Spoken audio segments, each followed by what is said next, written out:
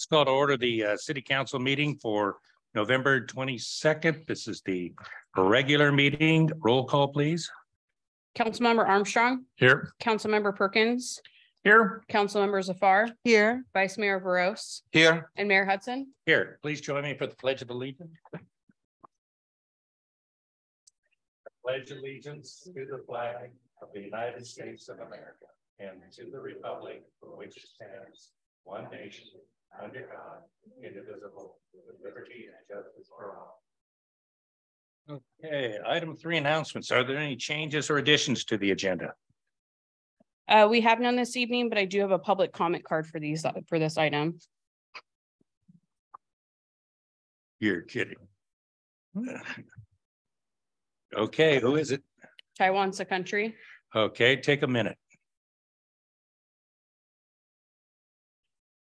Hi, congratulations on your re-election.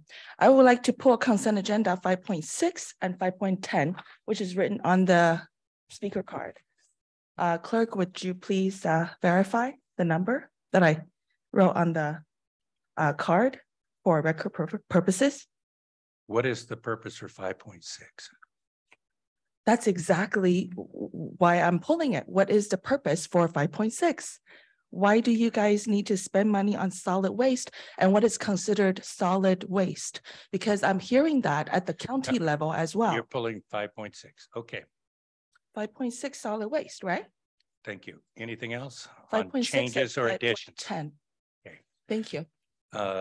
Next, are there any other changes? There are none this evening. Okay, item 3.2. If you wish to speak under public comment or regarding an agenda item, please fill out a speaker card located in the back of the room and submit it to the city clerk.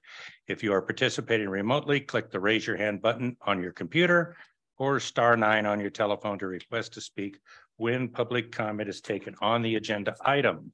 Item 3.3, boards, committee, and commission meetings. Complete list of upcoming meetings may be found on the city website at www.sanramon, that's one word, no space, .ca.gov. Subscription service is available at the link for automatic meeting notification. Contact the city clerk with questions, 973-2539. That's 925-973-2539. Public comment is open. That's item 4. At this time, the public is permitted to address the city council on items that are on the consent calendar, including requests to pull an item from the consent calendar and the reason why, requests for future agenda items, special presentation items under section 6, which there are none tonight, and items that are not on the agenda and are within the city council's jurisdictions. Do we have any cards for public comment? We have 2 this evening. Okay. They are here or on Zoom? Or... Yes, we have 2 here. Okay, let's call them up and please take 3 minutes. Jonathan Lachole. Jonathan?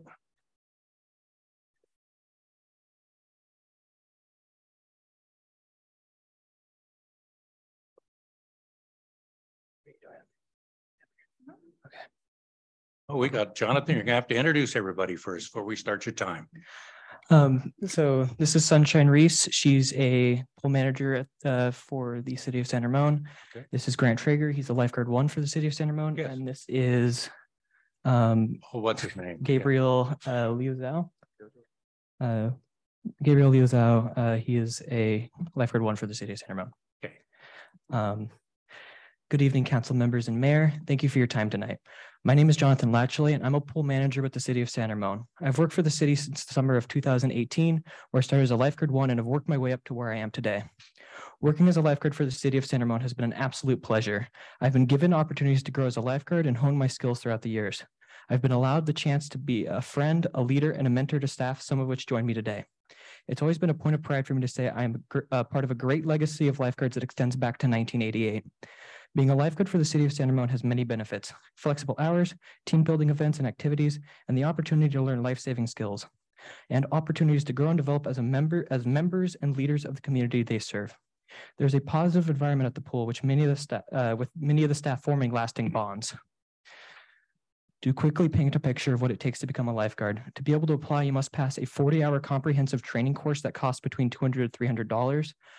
The interview process tests your rescue and life-saving skills. Those who meet San Ramon's high standards are brought on board and join the San Ramon Aquatics team. Throughout the year, the lifeguards attend regular trainings to keep their fitness up and skills sharp. Lifeguards work in various weather conditions from below freezing to above 110 degrees, maintaining a pool safety as early as 4:30 a.m. all the way to 10 o'clock p.m. Being a lifeguard requires great mental fortitude, physical strength, dedication to keeping the community safe while saving lives. I'm here today to not only represent the current and future lifeguards, but also the future success of the aquatics program. Before you tonight is a resolution on a part-time staff pay, which covers the lifeguard staff that maintain a high level of safety at the pool. This brings me to the issue that I'm speaking on today, which is the pay for the lifeguards, with the proposed starting pay sitting at minimum wage of $15.50. Over the past month alone, 2 lifeguards have left the city to work as associates at Trader Joe's, where pay starts at $17 an hour. This pay is not an anomaly around here either. Chipotle, which has 2 locations in San Ramon, also pays $17 an hour. In-N-Out pays $18, and the list goes on from there. In previous years, the city only competed with other public agencies for lifeguards, but now local private businesses that on average pay higher than San Ramon are taking away talented lifeguards. To accurately identify the competition for part-time recruitment, city staff should include local private businesses in its salary studies. This year, San Ramon was fortunate to not fall victim to the nationwide lifeguard shortage due to its ability to recruit and retain staff, partially thanks to its proximity to local high schools, frequent staff events, and various opportunities for growth. We are ultimately concerned that the starting pay will overshadow these benefits and eventually steer away potential candidates and dissolve the incentive to become a lifeguard. We all greatly appreciate the opportunities that the city has offered us, and as a staff, we want nothing more than to see the program we've helped to build continue to grow and thrive. But if the city isn't able to maintain a competitive wage, eventually we will run into issues where the staff will find employment elsewhere, and we will not be able to continue to offer the range and quality of services that we have prided ourselves on for many years.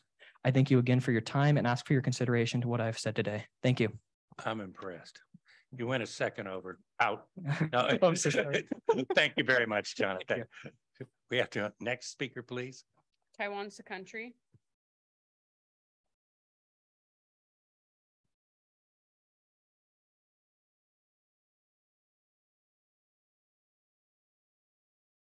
Hello.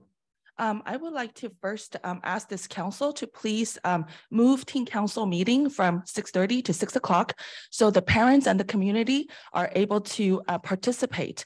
Right now, the teen council meeting falls on the same exact time as district board meeting, and they are now passing action items that are not being approved or have public support of this community, which really is illegitimate power because these 19 teenagers are appointed by you. So their peers at the school sites do not have the capacity nor the ability to elect them. Therefore, if they don't like what they're doing at school because of your initiation, they have no way of voting these teen councils out. This is not how democracy is run in this country. You are teaching them what is tyrannical and you're making them elitists, which is really out of your power. The least you can do is allow the public to really know what they're doing. Right now, nobody can attend their meetings except the staff and themselves. Nobody else really knows what they're doing. So that I have true concern about the recent wish tree that they have been doing. They could be compromising teenagers' personal information. Additionally, I would like you to please always ask the staff for every meeting, including policy meeting, to have complete agenda like this. For some reason, the executive clerk refused to provide the public a complete set of agenda. She left out the minutes and 6.1 and 6.2, which were agendized items that the public deserved to know, but she refused upon request. But thank you to the city manager. He was kind enough to run to the copier, though he is not a clerk, to make the copy for the public. For that, I want to thank you. But for the executive clerk, Karen Smith, she has been twice in a row fooling the public, and it needs to stop. Also, I would like you to please stop the staff discriminating. People of yellow race from Taiwan has been found to be ignored. For months. None of their personal calls is picked up by the operator here. Last time, Taiwan's a country, me, was here and I deliberately called, it rang, but the operator looked at the call and knew that it was coming from Taiwan's a country, deliberately not picked it up. This kind of discrimination has to stop. Finally, East Bay Regional Park's recent proposal for you to accept 675 pages, which our staff and open space didn't even bother to read, but want you guys to accept blindly because you guys have been working amicably, has to stop. This entire document contains resident jeopardizing policies such as law enforcement. By allowing them to build more trails, we automatically become the resident of the East Bay Regional Parks, because should we be bitten by dogs? And right now they require dogs to be they don't have to be leashed. They could be running wild. And should we be bitten, then SRPD doesn't have to help us because the jurisdiction is with East Bay, which is in Alameda County. I urge you to please stop and do not approve that packet until everyone knows what's going on. I live in San Ramon. I don't live in Alameda. Thank you. Okay, any other speakers, Zoom? That was the last YouTube? speaker card. Otherwise, public comment is closed. While we encourage your comments, unfortunately, state law prevents the city council from discussing this any items that are not on the meeting agenda. We take them seriously and we will ask staff to follow up appropriately. Next item on the agenda is consent calendar items. I've been asking for a motion of 5.1 through 5.5 and 5.7 and 5.8. I will discuss 5.9 and 5.10 separately, and I'll pull 5.6. Go ahead. I will pull 5.9. Okay, 5.9 and 5.10 both already pulled, and 5.6 I will because I'm interested to see what she's talking about. Do I have a motion for 5.1 through 5.5, 5.7, and 5.8? So moved. Second. Motion Perkins, second Zafar, and the vote is Gosh, we have to be retrained. I got a mover. I got a second. There's okay, 5.5 to approve it. And 5.6 will go on the deferred consent calendar item. Before us is 5.9. Staff has received correspondence this afternoon challenging the city's authority to award the Doherty Station Community Center bid. Staff is recommending that the council continue this item. That's 5.9 to December 13th, 2022 meeting. I will move to so continue it. Do I have a second? I'll second. I kind of heard Nope, she's clean. Sabina's jumping in there quick. Okay. Close enough.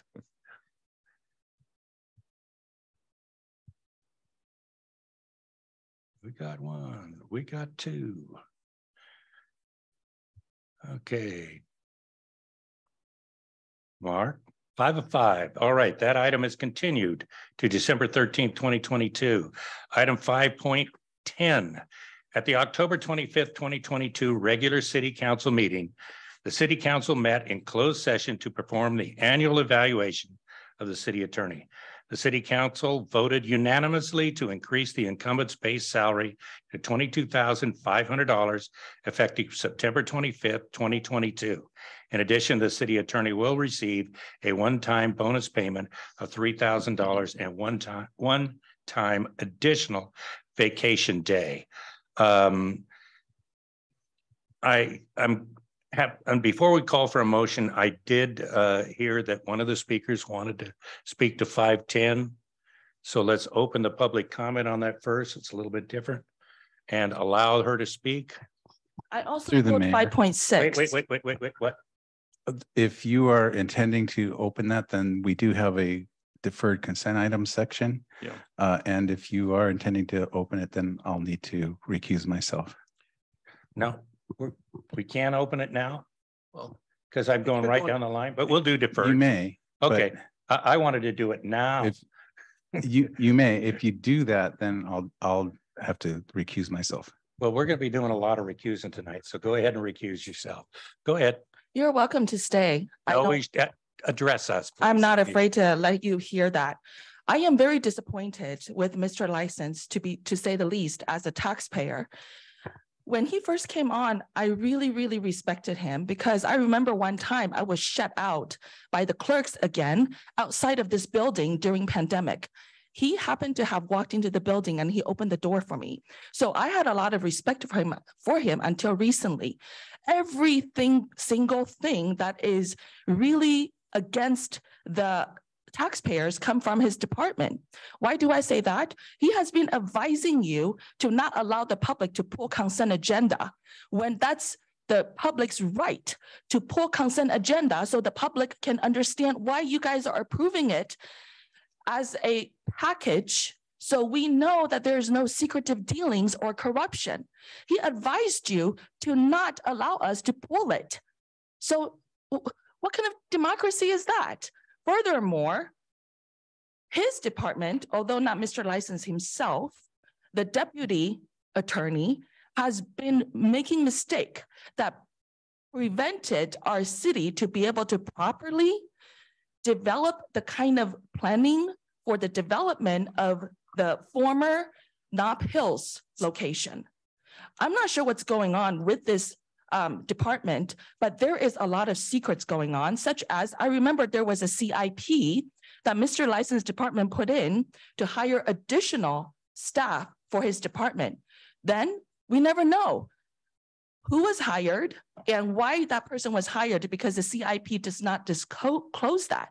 We just know that there are regular budget money that is going towards that department. So I really would like you guys to please consider all those things that you really need to address with him, but did not.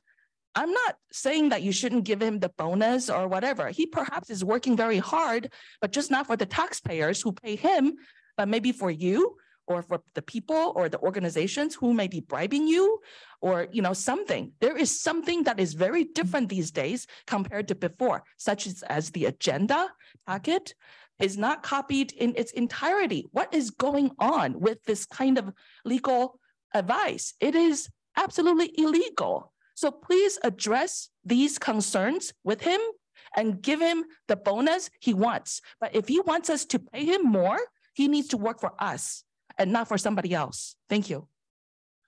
Anyone else wishing to speak to this? I do. Good. Let's close the public Okay, comment first. Go ahead.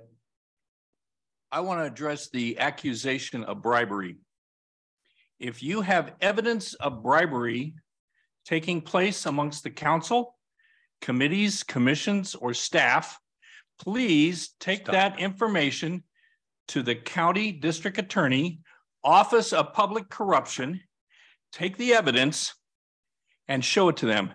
I assure you, they are not bashful. They have already convicted a former district attorney and the county clerk. So if you have evidence, bring the evidence. If you don't ever make that accusation again. It is unjust, it is unfair, and it brings discredit upon you. Stop. I'd like to move adoption of resolution 2022-141. I can second. Okay, any further discussion? Seeing none, motion Perkins, second Zafar, and we're coming. Oh, it didn't take. Okay, we'll close that item. I have a couple of comments I want to make. One, items that are on the consent calendar, including a request to pull an item from the consent calendar and the reason why you wish to pull an item or an item. Please note that the decision to remove the item from the consent calendar is strictly at the discretion of the city council. I assure you there are only 5 people in this room that know what the discussion was in closed session, whether we discussed or didn't discuss anything about the city attorney. And last, our city attorney represents the city. He represents the city of San Ramon. And I'm going to make one more statement because the very first action the city attorney is going to be doing after this is reviewing with me Senate Bill 1100 of how someone is disrupting a meeting and can be removed from that meeting. Our next item is Consent. We moved to consent. We've done all the members, all of them that are on consent. It's special presentation. We're on the deferred consent calendar item. It's 5.6. 5.6 was pulled. It's about solid waste. And that is resolution 2022-137. We have any comments from staff? Seeing nobody jump up, let's hear what the issue is.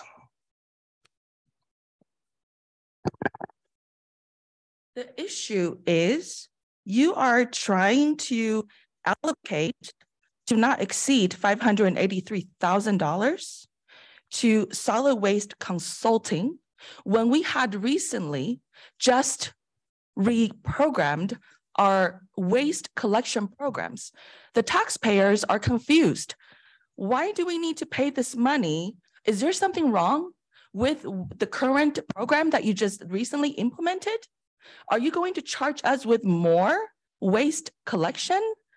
Or is this about something else? What is solid waste to you?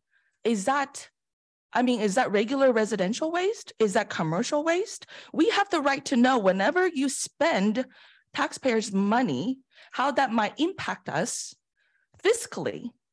And nobody is willing to come here and explain. That's why I had to pull it. I'm also hearing this from Supervisor Joya. So I suspect that there is a top-down kind of policy that is now screwing people's waste collection program, just like they are trying to screw people's water as well. It all has to do with green energy policies in California. I deserve to know. I have the right to know. Just like I have the right to say anything as long as it is not, like a profanity or whatever. I have the right to suspect something. And Councilmember Perkins always feels like, and he's going to say something again. He always feels like he needs to tell me what to say. Like I'm a little Asian girl, elementary school student. I'm so scared.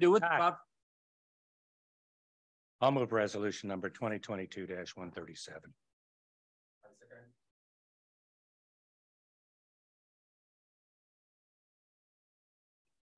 Okay, any further discussion? Seeing none. We have motion second and 5 votes for 5. There are no city council appointments, no unfinished business. New business resolution number 2022-142 authorizing the exception to the 180-day waiting period. Okay, we have a staff report by Maria Berner. Good evening, Mayor, members of the council.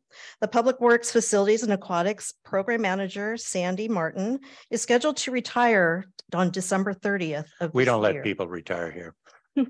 Can we vote no? This is after 26 years with the city of San Ramon. Due to the need to cover critical tasks in the facilities and aquatics program, staff is requesting that an exception be made to the 180-day waiting period for the hiring of CalPERS annuitants so that Ms. Martin may be temporarily appointed to the position of Facilities and Aquatics Program Manager in the Public Works Department. Approval of this exception requires a public meeting. As a program manager, Ms. Martin has been responsible for a number of responsibilities and tasks.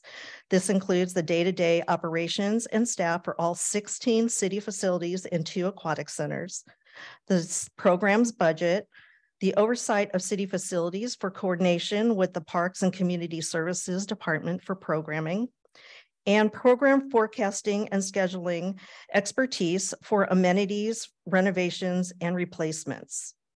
Recruitment and selection of a permanent successor to Ms. Martin has begun. However, it'll take several months before the appointment may be made. So during this time, there are critical tasks that need to be completed in the program, and Ms. Martin has the unique knowledge and skills to complete these tasks.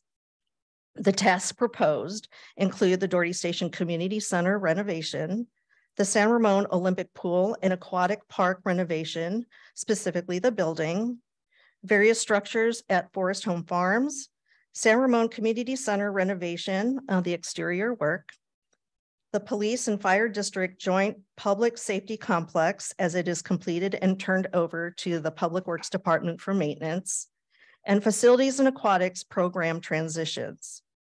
The temporary appointment hourly rate salary rate will be equal to the Facilities and Aquatics program manager as currently budgeted for 22-23 fiscal year.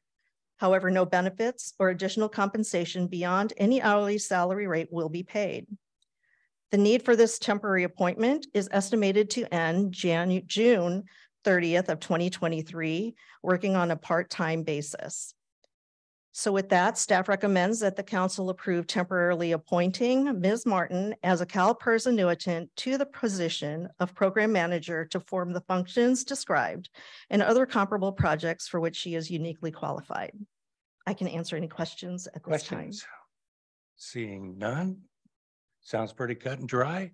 Fine, thank you very much. So open the public comment. Come on up.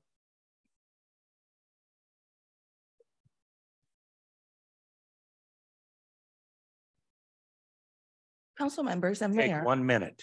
Okay. So you want to approve Sandra Martin, but was she here? Did she say anything to you? Do you know her?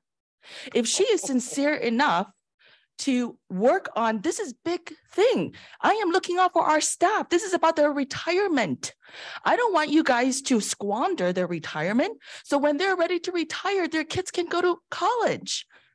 If you truly care about the people who work for you, especially those who have been working a long time, they deserve to know what kind of person you're hiring. Get Sandra Martin here to speak. Who is she? Why is she qualified? Thank you. Okay, public comment is closed. Any further discussion from the council? Seeing none, what is the pleasure? I'll move resolution 2022-142. I can second. I'll tell you, this right side's a heck of a lot quicker. Come tonight on, than you guys. keep these up, keep up. deadbeats over here on the left. Oh. They put an 8-second delay on that sign over there. Okay. There you go. But Sandra Martin wants to give a 20-minute speech. We'll move on to A status item on all projects. 10.2. Okay, 10.2 is public hearing. This is a resolution number 2022-143, staff report by Gloria Lee. Hi, Gloria. Hello, good evening, Mayor Hudson, Vice Mayor Burrows, members of the City Council. Tonight, I'm recommending council to hold public hearing to vacate a portion of public right-of-way on Bollinger Canyon Road. And I'd like to provide a brief presentation to provide background on this item. So staff received complaints on deteriorating fence along Bollinger Canyon Road in Twin Creeks area. Staff went and checked out the site and recognized significant portion of the fence needed to be repaired. And as you can see in this photo, some of the fence are leaning towards the sidewalk and wood panels separating from the fence, and some brick posts tilting towards the sidewalk, as you can see in these photos. Staff went ahead and removed the failing elements of the fence and took some time to review the similar situation in the area. The map you see on this slide is the Twin Creeks area where these type of fence exist. And these type of fence are located on the west side of the Bollinger Canyon Road and extend from Dos Rios Drive to Ascension Drive as noted in red.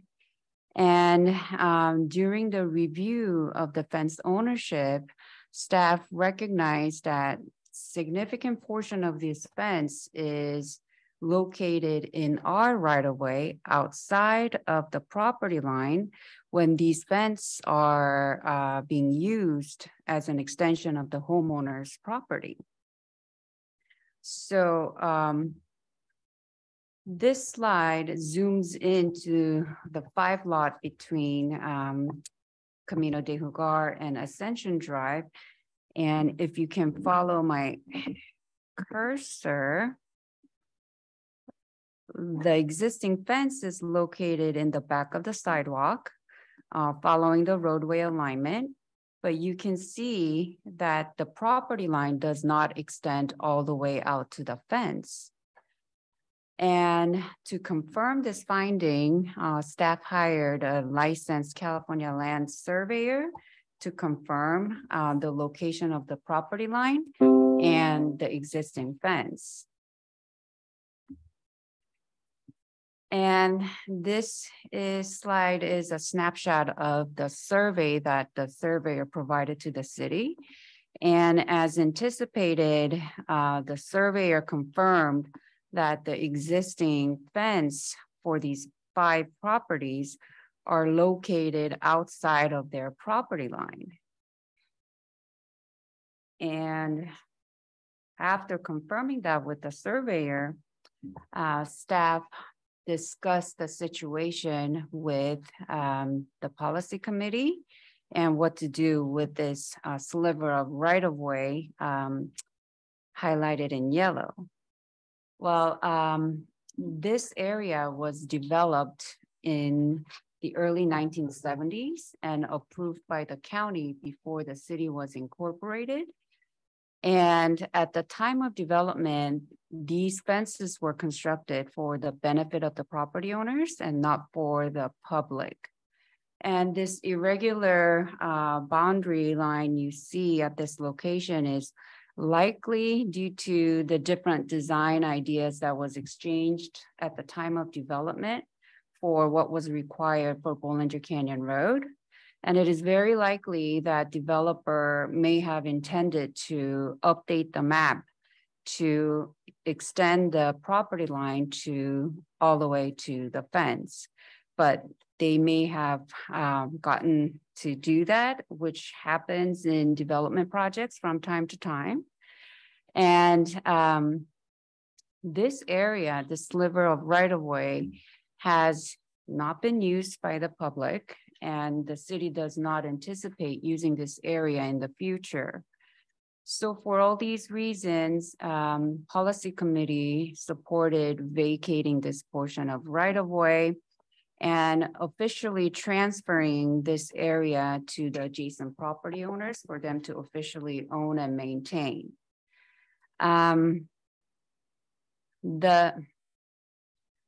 Vacating public right-of-way means that the city will abandon and terminate its right to use this area for public use. And the purpose of vacating this portion of right-of-way is to clarify the ownership of the fence between the city and the property owner, and to make sure that, not to make sure, but also for the benefit of the property owners, when we vacate this portion of right-of-way, then these property owners will officially then own up to the fence line. It is also, well, the city has a franchise agreement with the utility companies, giving them right to build their facilities in the public right-of-way. For example, this sliver of right-of-way does not have existing utilities at the moment. But in the future, if any of the telephone companies propose to build a cell tower in this area, then they have the right to build a cell tower as long as this area remains public right-of-way. So it is an added benefit for the property owners for the city to abandon its right to use this area to prevent this from happening.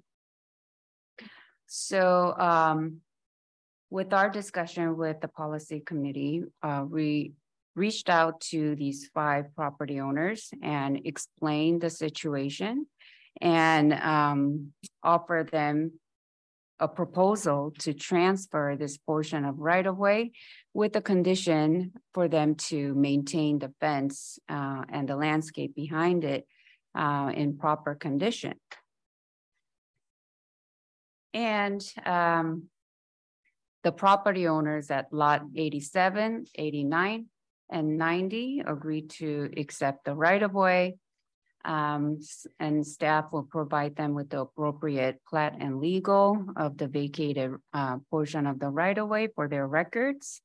And the two lots, lot 131 and 88, whose fence still remains in the public right-of-way, we will continue to work with them to maintain the fence and abate hazardous condition if they arise. So as a recap, the staff is recommending to vacate this portion of right-of-way in blue to clean up the unintended mistake or old mistake from the time of development, clarify fence ownership between the city and the property owners, and establish maintenance responsibility, and reduce potential liability for the city and prevent new utility construction. So with that, staff is recommending the city council to conduct public hearing to vacate that portion of right-of-way as required by the Streets and Highways Code section 8324, take public comment, close public hearing, and adopt resolution 2022-143, vacating a portion of right-of-way abutting lots 87, 89, and 90 of subdivision 4383 to the adjacent property owners. Once the resolution is adopted, staff will work with the city clerk to record the resolution with the county clerk recorder's office to effectuate the transfer and provide a recorded copy of the resolution and appropriate plat and legal to legal description of the vacated right-of-way to the three property owners. And that completes my presentation. Go ahead, Scott. Clarifying question. Did the HOA give a reason why they weren't interested in taking their? Yes. Took my question. They were not interested in taking additional maintenance responsibility. So they are aware if the fence, portion of their fence is sitting in our public right-of-way, and the fence happens to be in a hazardous situation, then we have the right to abate it.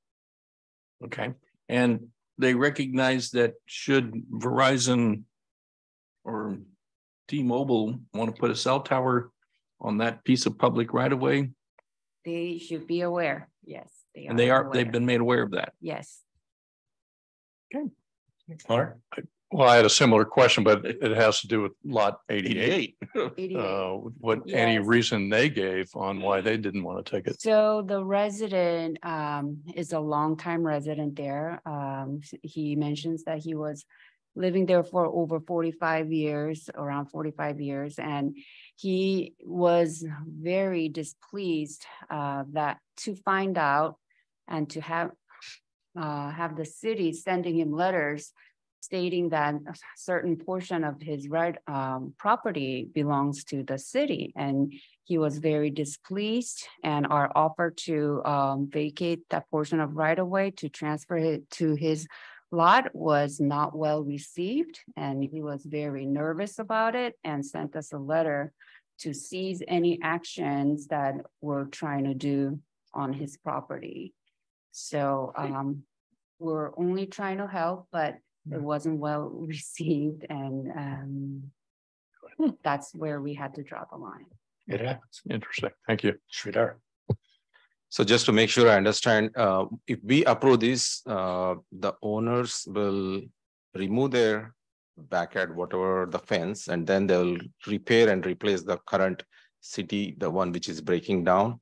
Are they going to pay for it, or is it we are going to pay for it? So I forgot to mention in my presentation, this portion of the area that we're trying to vacate, the property owners are already using it as an extension of their backyard. So there's landscape improvement. And recently, these property owners went through repairing the fence after we sent out an email letting the property owners know it is the property owner's responsibility to maintain the fence in proper condition.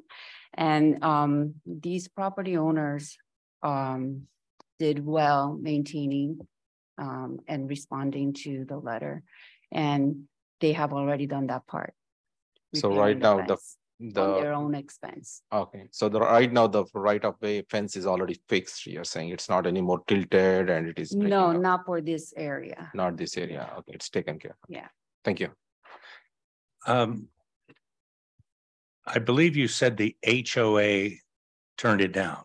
Turned it down. They were offered to do this. They The HOA company? well, the board of directors. Okay, that's what I'm getting at. The board was aware, so it's their responsibility to let the owners or the membership know what's going on. That is odd, tell you the truth. Why you focus on it. I mean, I've been on a few boards and I would have let the people know that, hey, you can get a new fence here. I mean, I would have at least taken a look at it, but if they did, they did. Okay, if there's no further clarifying questions, I'll look for a motion to open the public hearing.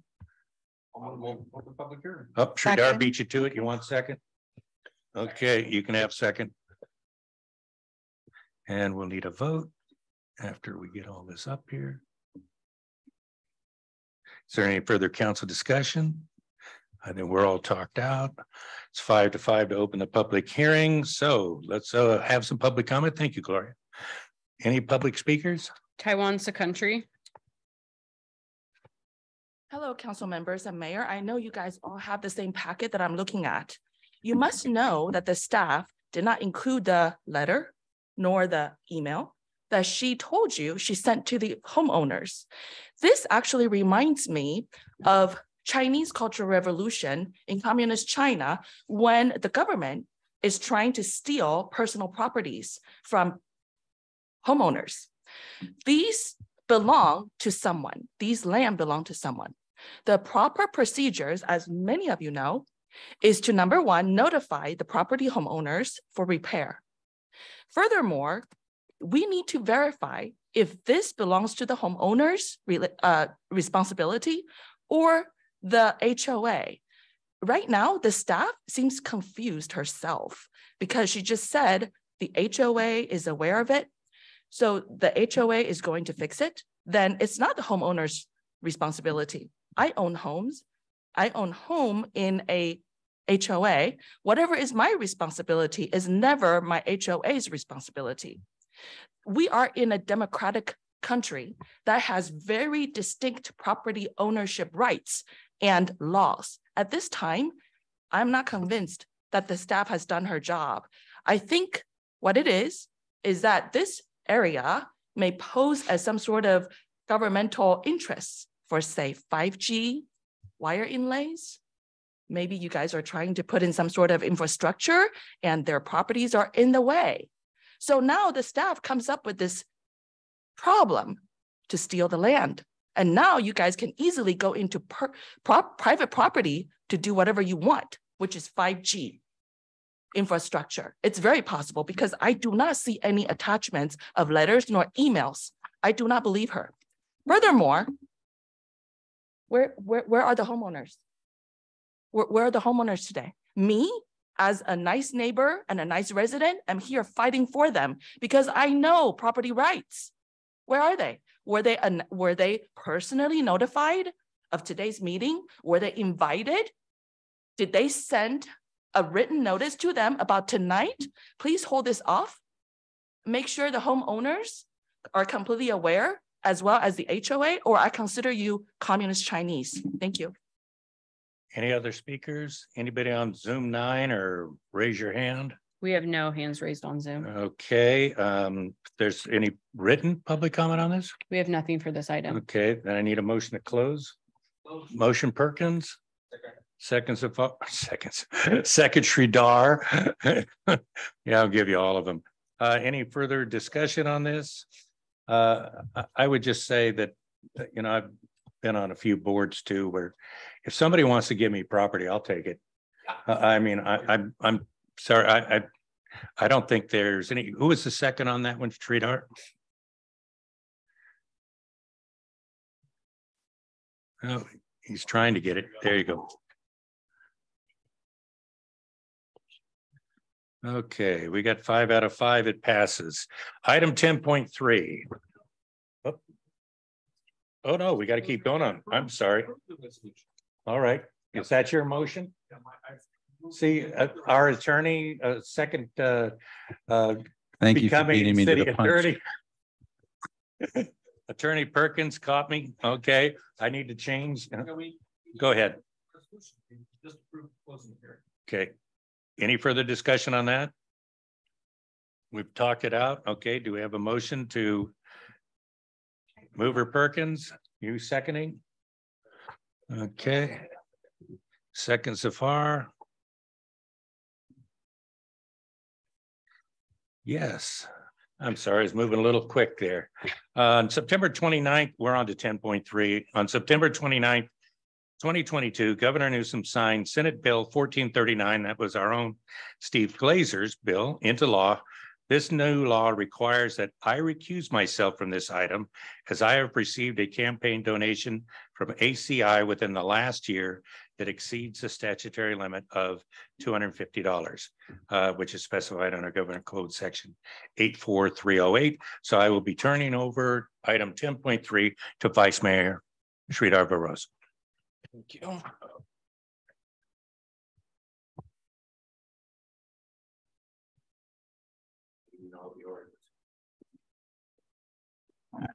Yeah, item 10.3. All right, very good.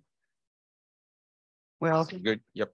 goodbye, Mayor Hudson, and hello, Vice Mayor Burrows, Council Members Zafar, Perkins, and Armstrong. My name is Carrie Parker. I'm the Environmental Services Program Manager in the Public Works Department. I'm here tonight to talk to you about a scheduled cost-based rate adjustment to your trash rates with Alameda County Industries of San Ramon, also known as ACI. So as I detailed in the staff report, annual rate adjustments with ACI are expected at the beginning of every calendar year and are detailed in the city's 15-year agreement with ACI.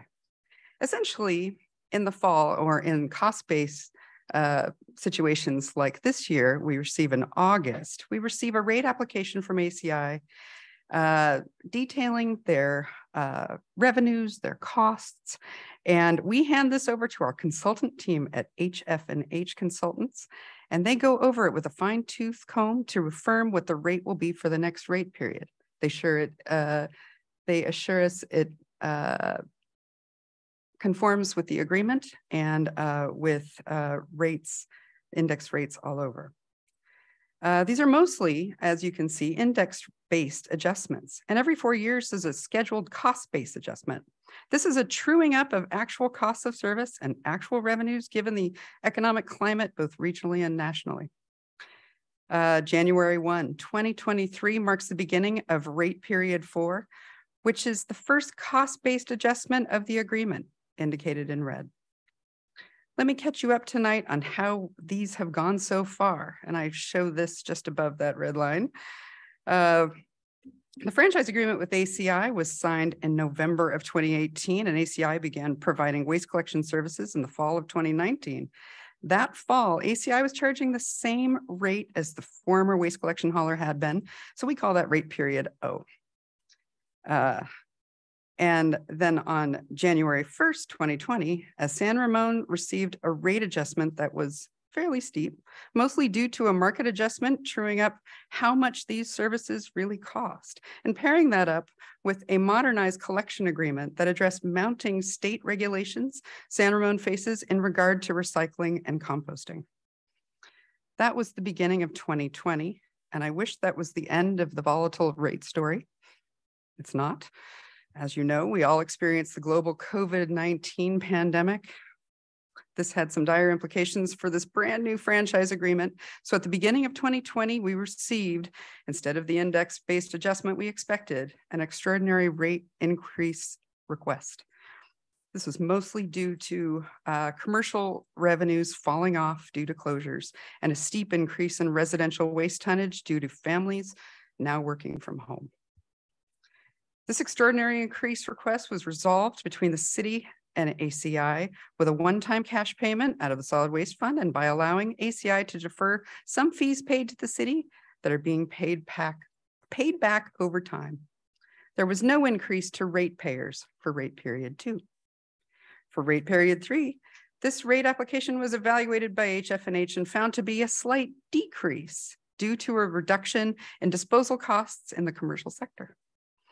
At that time, staff was anticipating the scheduled cost-based adjustment that we're talking about tonight and decided we should bank that savings and roll it under to rate period 4. As I indicate with the green arrow on the right of your screen, we are here on the cusp of rate period 4, and you have a rate adjustment right here in front of you tonight.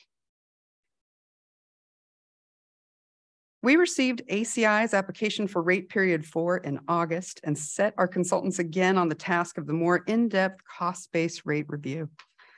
As you might imagine, if you are following local or national cost increases, everything has gone up. For ACI's operations, fuel, supply chain issues have complicated equipment orders, and higher than normal CPI and other index cost increases drove costs up. And realized revenues were less than anticipated in large part due to commercial recycling subscriptions. You can see that the revenue points on the bottom of this slide where actual revenues are not meeting the revenue requirement to stay above water and instead projects a 17.5% shortfall, which needs to be trued up in a cost-based rate adjustment like we are looking at for rate period 4. So, anticipating the possibility of fairly high rate increase for 2023, staff has tried to find ways to modify the increase, given recycling incentives that may be outdated due to state law, and or tighten up various service level discounts that are offered to certain customers. So as I discuss these options, note that CPI from 2019 to now has increased 15.69%. So in option 1, which is the base increase to rates, coupled with the roll under savings from last year, as I discussed earlier, is a 13.02 rate adjustment. That's the base of what we're talking about today. Okay, so option 2, this is a possibility that I want you to think about carefully. We can remove free commercial recycling service. And that will have a savings of about a percentage point on this discussion.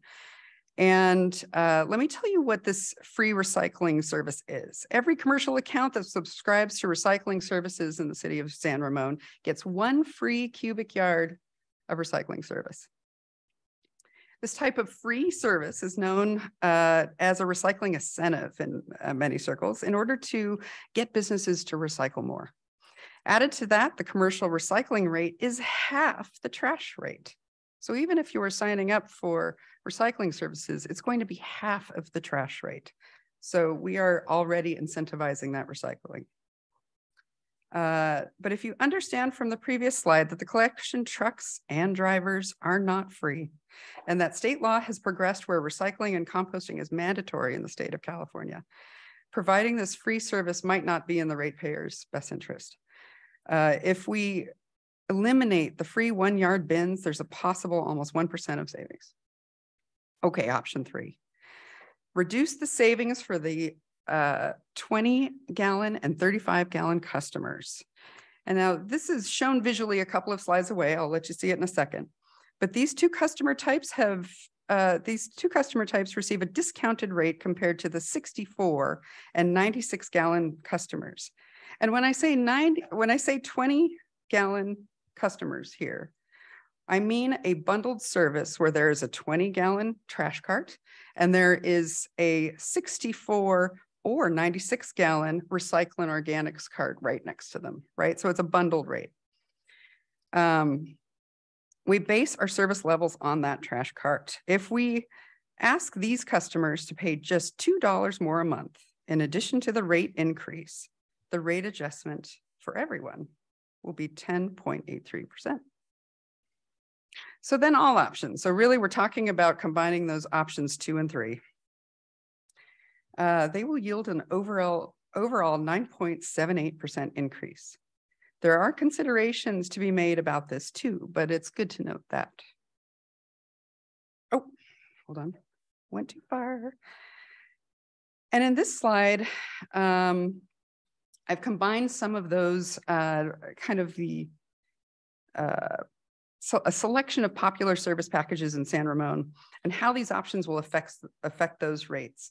Note that these are monthly rates for most residential, except for multifamily, is billed quarterly. So I think I want you to, it's easiest for me, and I don't know about you, but maybe you too, to look at, let's say this top one, 20-gallon bundled service. And the current price for that per month is $34.05. And if we go all the way to the most extreme option, that same service level will be worth $39.57. It is an increase, but one that may seem manageable.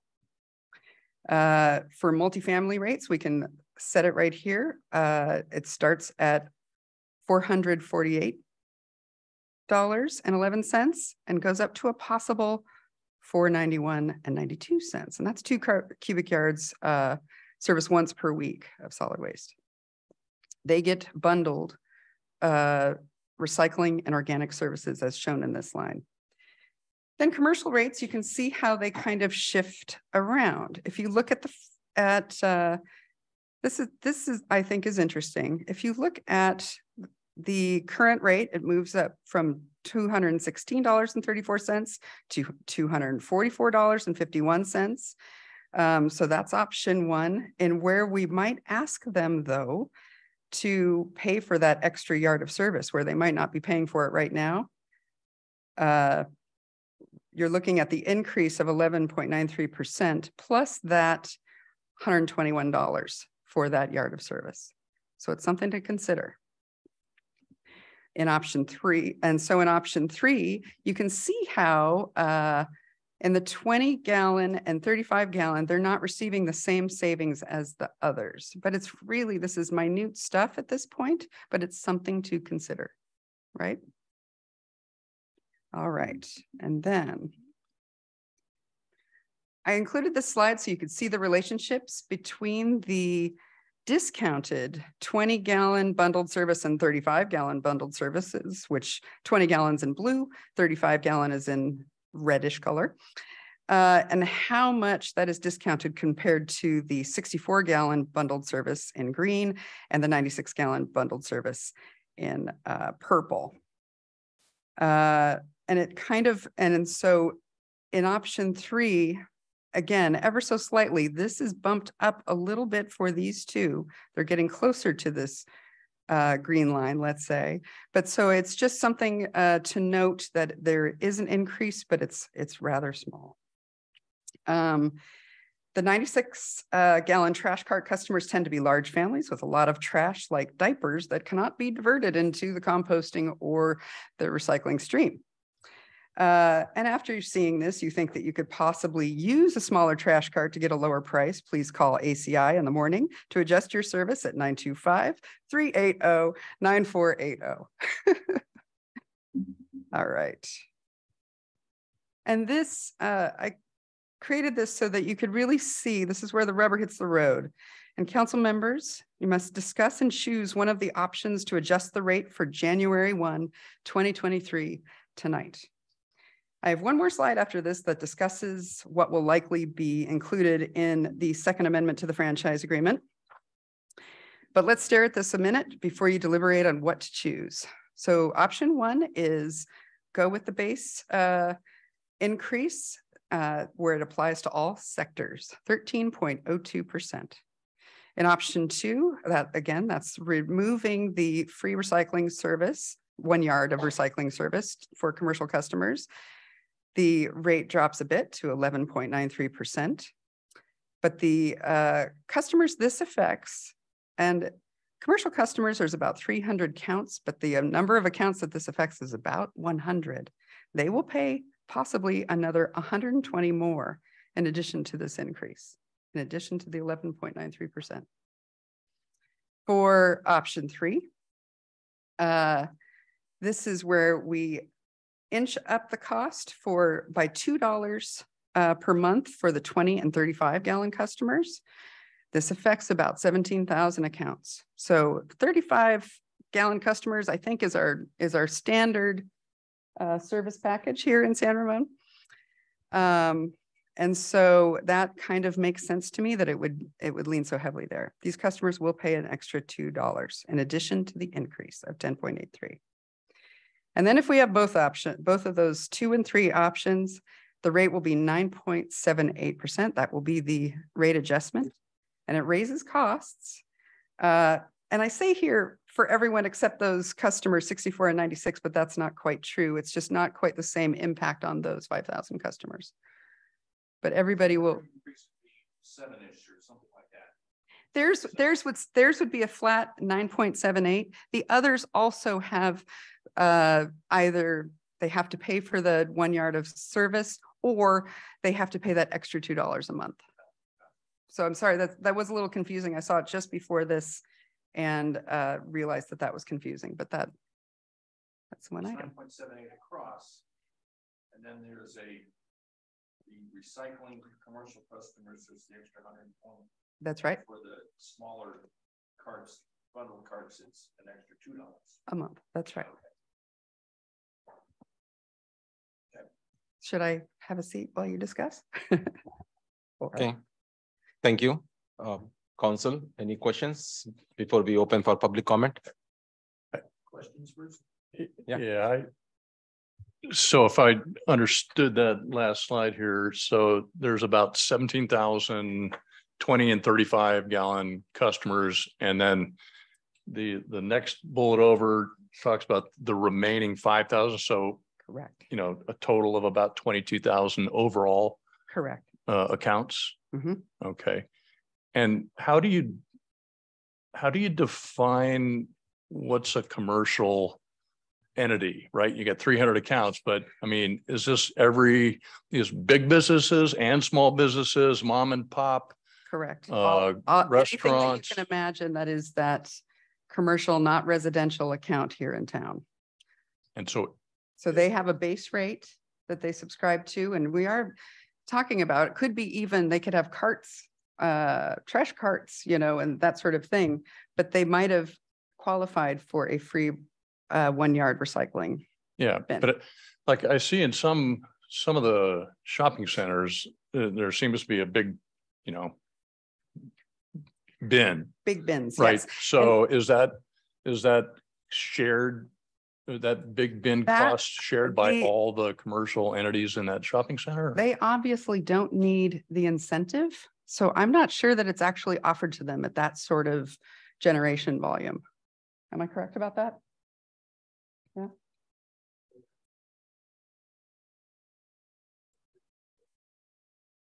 More than 1 yard, the free option goes away. Okay. All right. And I guess the last question I had would, we've had HF&H, if I said that right, the consultant, taking a detailed look at this. Very. Have we had the same consultant since we entered into this contract with ACI at the very beginning? We have. It's the same eyes on the same numbers. Yes. Okay. They assisted us with the selection process that we went through. Okay. 3 years ago.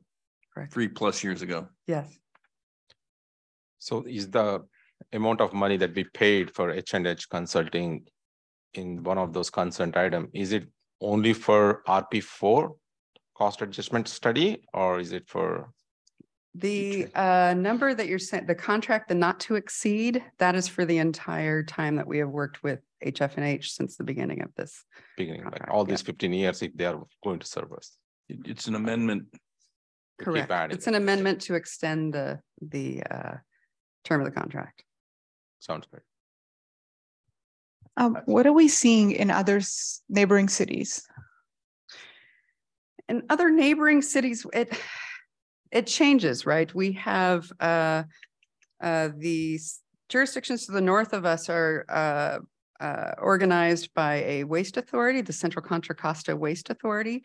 They have Republic, and they take that scale and they negotiate based on the number of customers in that larger group, right? The Danville, Alamo, Walnut Creek, Lafayette, Orinda, and Moraga.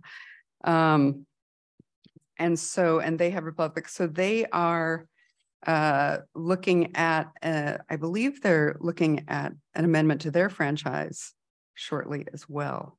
But I haven't heard anything coming out of that yet.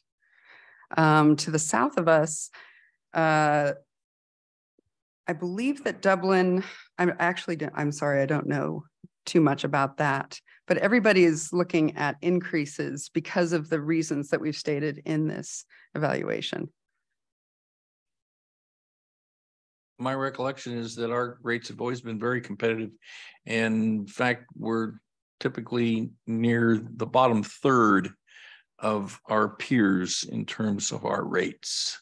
Yes, in the county. I won't say it's in the bottom 5%, but we're in the bottom third typically is my recollection over the past couple of contracts. We've had very good contracts and very good working relations. And I'd like to remind, Mark wasn't here. Were you here when we did this contract, Sabina? Just before. Okay.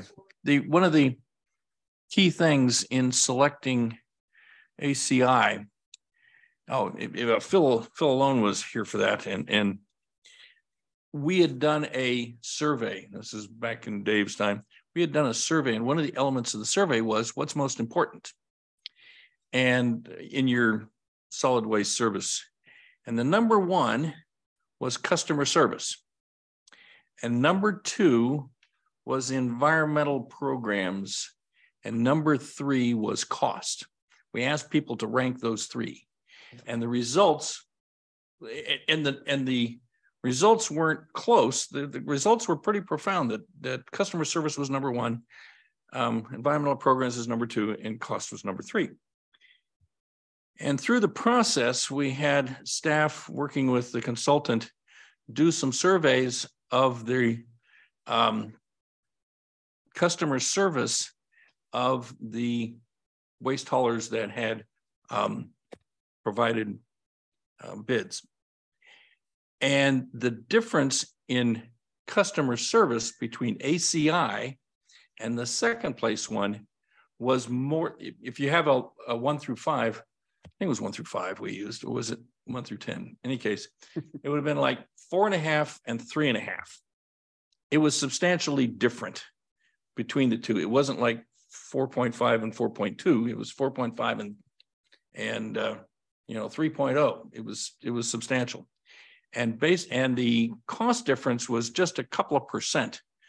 And the environmental programs with ACI were substantially better, and their targets for meeting the waste goals we had and the recycling goals we had was far superior than the second place, than the other hauler. And so we chose ACI, recognizing that we would have this cost-based adjustment.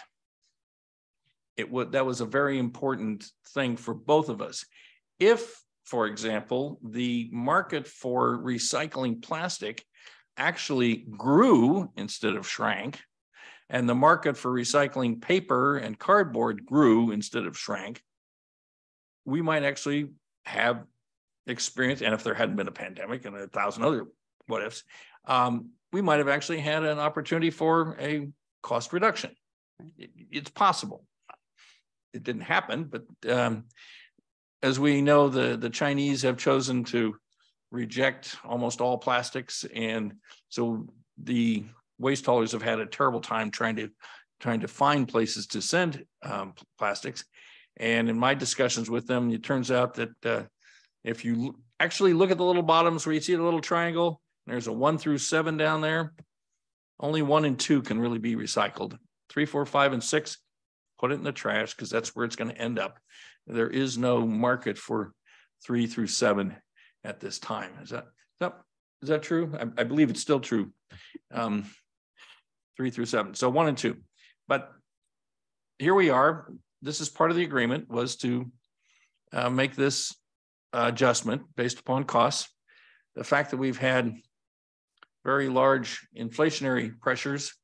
Now, I want to point out that we have not had a adjustment to the rates since we implemented the contract.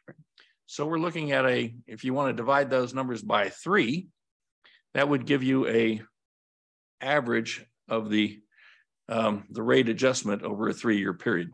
Yep. So while it's painful to do a 9, 10, 11, 12% increase, the fact is that 9, 10, 11, 12% increase is really a 3, 4, 5, or a 3, 3.5, 4% increase per year going forward. And so it's kind of up to us now to decide which one of these we would prefer. Okay. I have a few questions to clarify. Could you please explain what it means unrealized revenue from commercial recycling? Sure, but I would like some help from my colleague here at HF&H. It's here to speak. This is Dave. That might be what Scott was talking about. Vice Mayor, council members. Yeah. Unrealized revenue is essentially revenue that was. Speak to the microphone, please. Oh, sorry. Unrealized revenue is essentially when the initial proposal was made, there were assumptions about subscription, and those assumptions had a correlating revenue impact for those commercial recycling customers, and it did not actually come in. So those customers either were not there, or they downsized in the amount of service that they were receiving into most likely one of these free 1-yard recycling services. So is it because the consulting company couldn't able to estimate properly why that difference came in?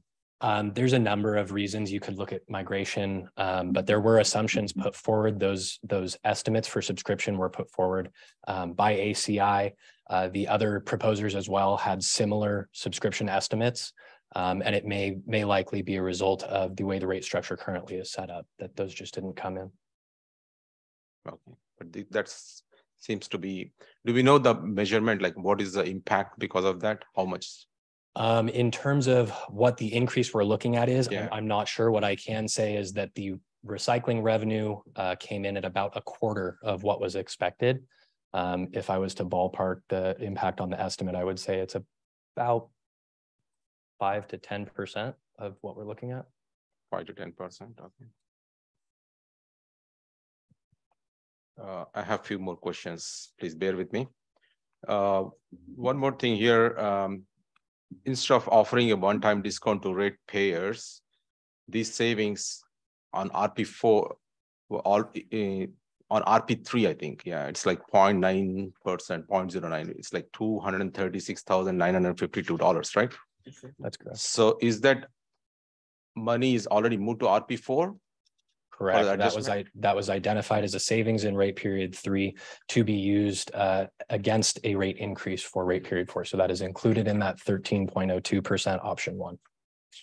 Sounds good. Thank you. And in table, one of these table, I see 35 gallons. Do you provide 35 gallons or 32 gallons? Because did I put the wrong one? That is a common mistake. Let me go back. Did I put it in here? No, 35. 35 is the gallons it's supposed to be, but I may have said it wrong. It shows as 35. Then it's 35 is correct. Correct? Okay, then it's good. Yeah. Because when I went and checked on your website says only 32 gallons. Your ACI website. I think the website says 35, but I will check for you. Yeah, I checked it. Okay. Okay, and then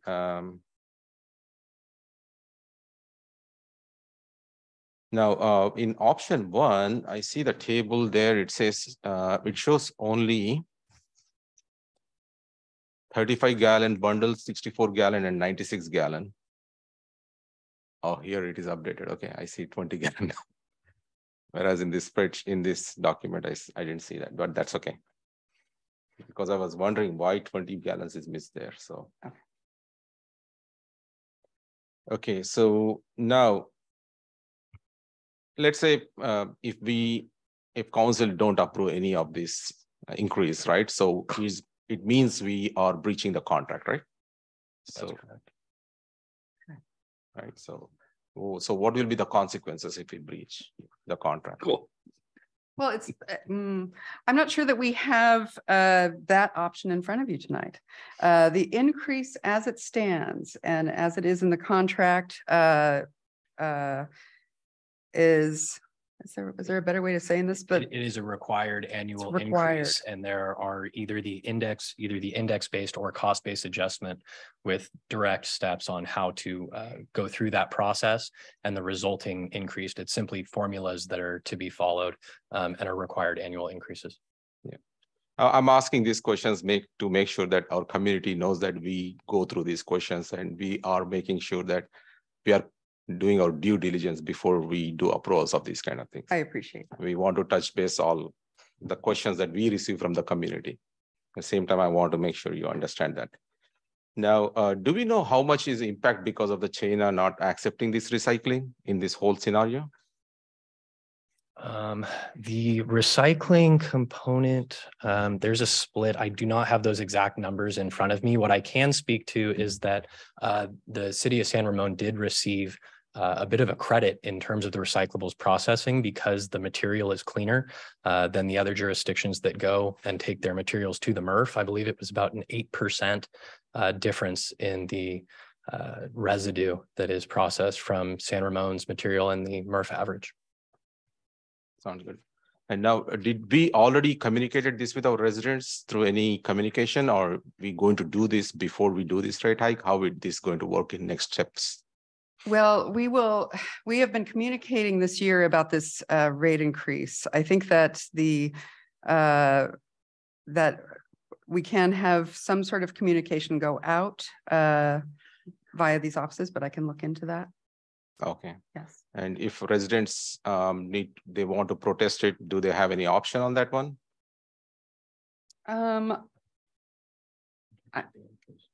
In terms of the increase, no, this is something for staff and for council to kind of govern and move forward. Move forward. Okay. Sounds good. That's pretty much my questions. Any other questions? Yeah. So you will approve one of these, obviously, and then you will turn around and notify the customer base, and it becomes effective 1 January. So on a quarterly billing, it would show up in the bill you receive in April, based upon the January, February, March, or you actually probably mail it in March, and it's due in early April or something like that. Is that, have I got it roughly? No, The billing rate cycle, increase is effective 1 January. 1 January. So the billing cycle that is released just after 1 January will receive this rate.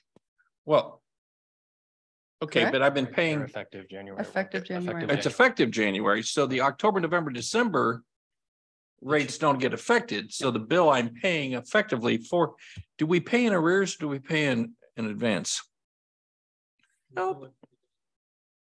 It is in advance. Oh, you're paying in advance. Okay, so we pay in advance. So the bill we receive in December will reflect the new rates for the following quarter. That's correct. Okay, thank you. Okay. Any questions, council member, before I open for public comment? Yeah, let's do public comment. Okay. Public comment is now open. Christina, any public comments? We have one speaker card from Taiwan's country. So you got 3 minutes to speak. Okay, so because this is agendized item, my questions deserve to be answered per the Brown Act. Why is it that I'm seeing such dramatic difference for single family homes? The increase is only $5, but for multi-family homes, such as townhomes, and I'm not sure if it's, includes apartments, the increase is whopping $58. And the commercial rate is reasonable at 28. I know none of you guys live in multifamily housing. I want to caution you, there's a lot of layoffs. A lot of people aren't going to make it come next year. This you can consider as a tax, or this is an inflation. And this is all because of Joe Biden, of their green energy. Why? Because by collecting these solid waste and bio waste, they will send them to a facility to create gas that can be used to substitute, to offset the lack of petroleum energy. I would like to know, where is the facility after these people, or Alameda people, after our people authorize them, they collect our trash, where do they send these to? So supervisors at our county level, such as Supervisor Joya, shut down Chevron, shut down, the facilities that are able to create energy that this country has abundance of, and they want to create these kind of energy. And these days, when I drive on the freeway, the air is so foul. I can't even begin to tell you how foul it is. And it is not due to carbon release. It smells like bioenergy kind of smell. I would like to know exactly where these facilities are, because they're also dangerous and hazardous to human health. Lastly, I would like to understand, what is solid waste? So for the staff, a rundown of my question: why is it that you're charging multifamilies the most? And how did you come up with this number breakdown? Why is it that you're giving these people who own single family homes only a mere $5 increase, but for mostly immigrants in Doherty Valley, $58 increase? And what is solid waste? And where is the facility that these bio waste is going to turn into green energy? Thank you. Okay.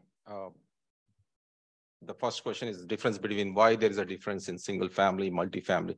I know you already mentioned, but please clarify those questions. I'm happy to talk about it. It is purely scale. If you look at the type of service that we have listed here, it's 2 cubic yards of trash service. This is different than the 96-gallon bundled service. You can fit 4 96-gallon carts into a 2 cubic yard bin. We are talking about a multitude. So that's 4 times. And so that's shared amongst several families, and we see that. And this doesn't. So it's an apartment complex, right? When we talk multifamily, it's Yes. an entire Yes. apartment complex. Apartment complexes, townhouses, any place that has shared service. So there could be 6, 8, 10 families using 1 2-yard Correct. bin. Correct. And then next to it is a recycling bin, and next to that is a green bin. Correct. So- And that's so- bundled service. Those That's other bundled 2 are service, free. okay. Yeah.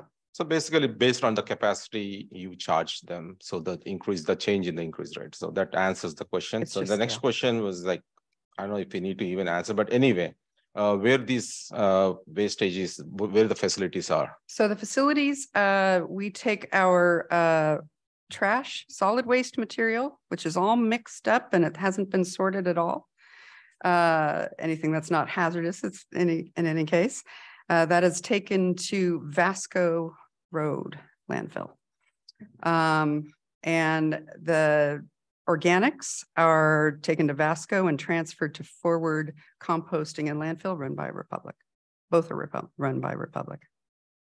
And the recycling goes out to San Leandro, Davis Street. Correct. And recycled at the Aladdin Avenue.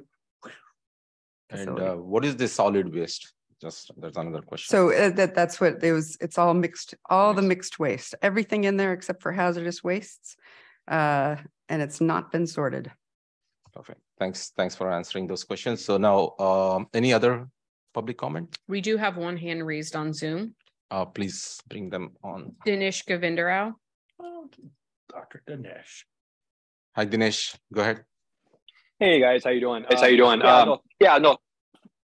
First of all, I just wanted to say that, Carrie, thank you for a really nice detailed presentation. I totally understand that with inflation and that charges are going to increase and for them to be able to keep up with the current climate of inflation. I think my only comment that I just have is when you look at those options and you look at option number 3, and granted the $2 increase is a nominal charge, over spreading it out over 17,000 residents. I get that. But I guess my only question I would just have the council members think about is the principle of that, the folks you're affecting in option 3. And if folks are actually using 20 gallons or 32 gallon types of cubic garbage containers, if they're using less than what other people are doing, and they're actually trying to recycle more, but we're penalizing those folks, does that make sense? And so that's just something to think about, because the whole point is these are the folks that are trying to minimize the usage of garbage and solid waste, and trying to do a better job of recycling and focusing their efforts on that. So that's my only comments I have. Again, it's probably not an easy decision with the 3 options you have in front of you, but just wanted to share that with the council members here today. Any other public comment? That was the last. Sure. Okay, with that, I close the public comment. Let's start our conversation, please. Something I don't think it's very clear to people, put up the chart that shows the bars, the steps bars. The actual, and I spent a lot of time with Dave Kruger and discussing these. And the curious thing is that the cost of servicing a 20 gallon and the cost of servicing a 96 gallon is not very much. The cost of the waste hauler to go pick up that bin and then go to the next one and pick the next one up, the cost difference between the small ones and the big ones is not very much. The trucks that cost, the fuel, the driver, all those kinds of things. And as you point out, those people generate a lot of, maybe proportionally, more recycling and more green. And they pay 0 incremental costs for the recycling and the green. So the revenue stream and the cost streams are actually going in opposite directions. As you reduce your bin size, you reduce the revenue to the hauler, but you didn't really reduce the cost to the hauler. You probably increase the cost to the hauler because you're now recycling more. So as they get less income, they also get more cost. Funny thing also happens kind of in the water business. In the water business, they have very large fixed costs and very small incremental costs, but yet their cost structure, their revenue structure is such that they have small fixed revenue and very large incremental revenue. And that's why droughts are play havoc with water companies. Based on that, the people who are still in the 20 and 35 gallon are still getting a bargain. They really are. And this encourages them to do that, because they would double or even more their costs should they decide that they just can't deal with a 35 gallon bin anymore or a 20 gallon bin anymore. So my recommendation is that we go with the all-in option and provide the overall ratepayers with the best, the smallest overall rate increase, recognizing that the smaller bin bundled services will also end up with another $6 per quarter. One big Starbucks. Yeah. So I was just going to make a comment. I did a tour of the facility and recycling facility. And it's interesting how much solid waste and trash ends up in that facility. I think there were like 5 or 6 different places where it was cleaned, and maybe 7. I lost count at one point of how much cleaning actually takes place before it is truly recycled material. So people do behave badly, and we know that the state is coming down hard on some of that, but a lot of investment goes in that recycling facility to actually take, from the bins to the recycling facilities and what's happening. So, it's eye-opening. I think they do give public tours. So if anybody wants to go to ACI and look at what they're doing over there, how they're cleaning up what we're calling recyclables, and making sure they're truly recyclables, we're not there yet. People might be using smaller bins and then just tossing everything else in the other. I'm not saying everybody's doing that, but it's certainly happening, right? That facility is quite busy over there, which is trying to take out the true recycled stuff. So there's certainly a lot of investment going inside and making sure that we are reaching that. I think I was visiting my cousin in Ohio, and I was looking for an organics bin, and he's like, no, we don't do that yet. So we are providing that facility. I've been to places where people are like, yeah, just toss everything in together. We're not doing organics or recyclables or any of that. So for us to be able to have these options, to be able to provide this to our community. And I know people have, in the beginning when we started the service, we had a festival and people said, where's the organic bin? We didn't find that, right? So people start noticing, and a community is responsible and would like to continue down that recycle organics path. It's the right thing to do for the earth, the environment. But I would agree with Councilmember Perkins that we kind of share the cost.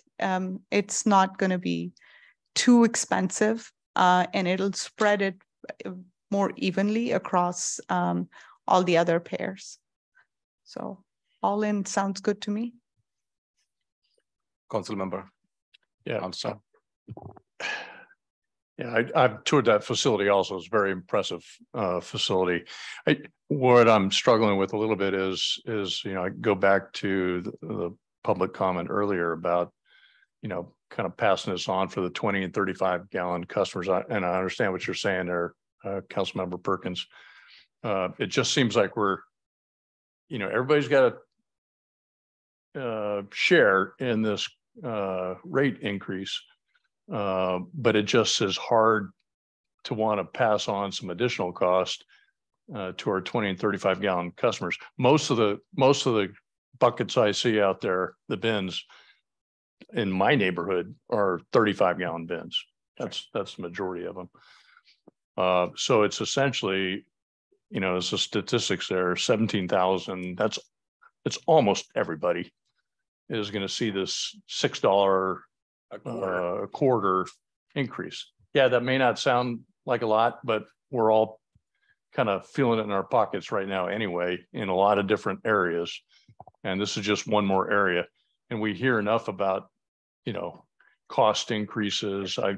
I've heard people talk about the cost of this contract in particular, but I don't think they're looking at it from a perspective of,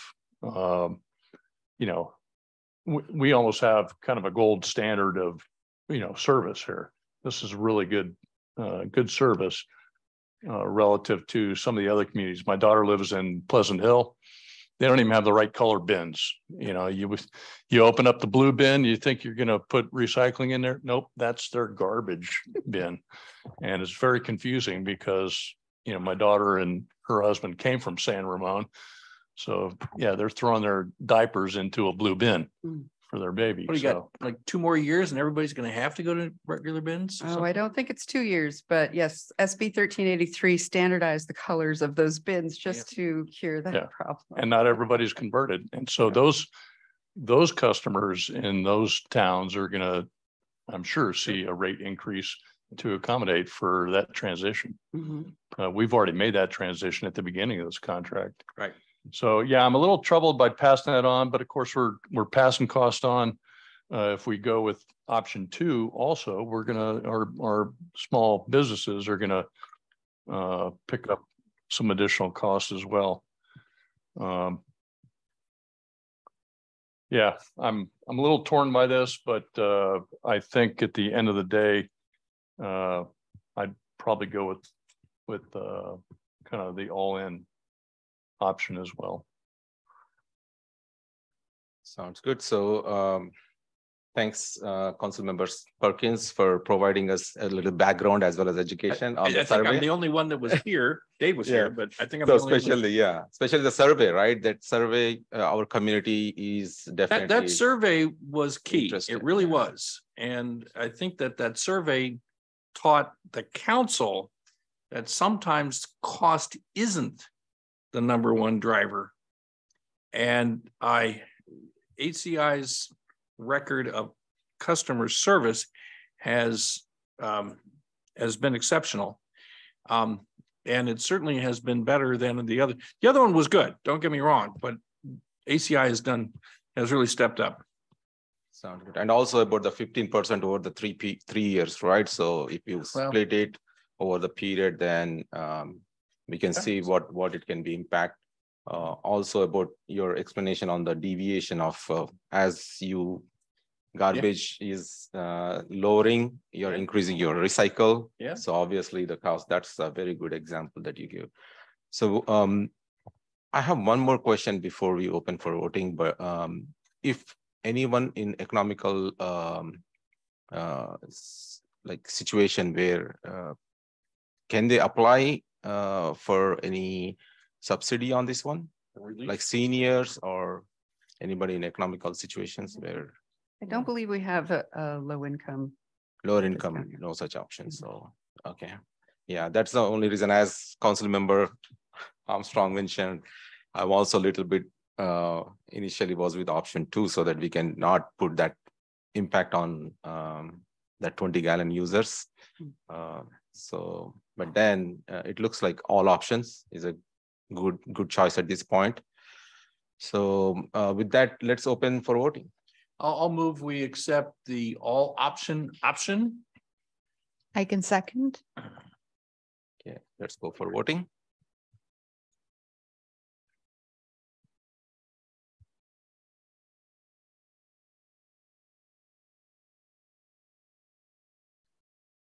And Christine's probably going to have to accept the vote.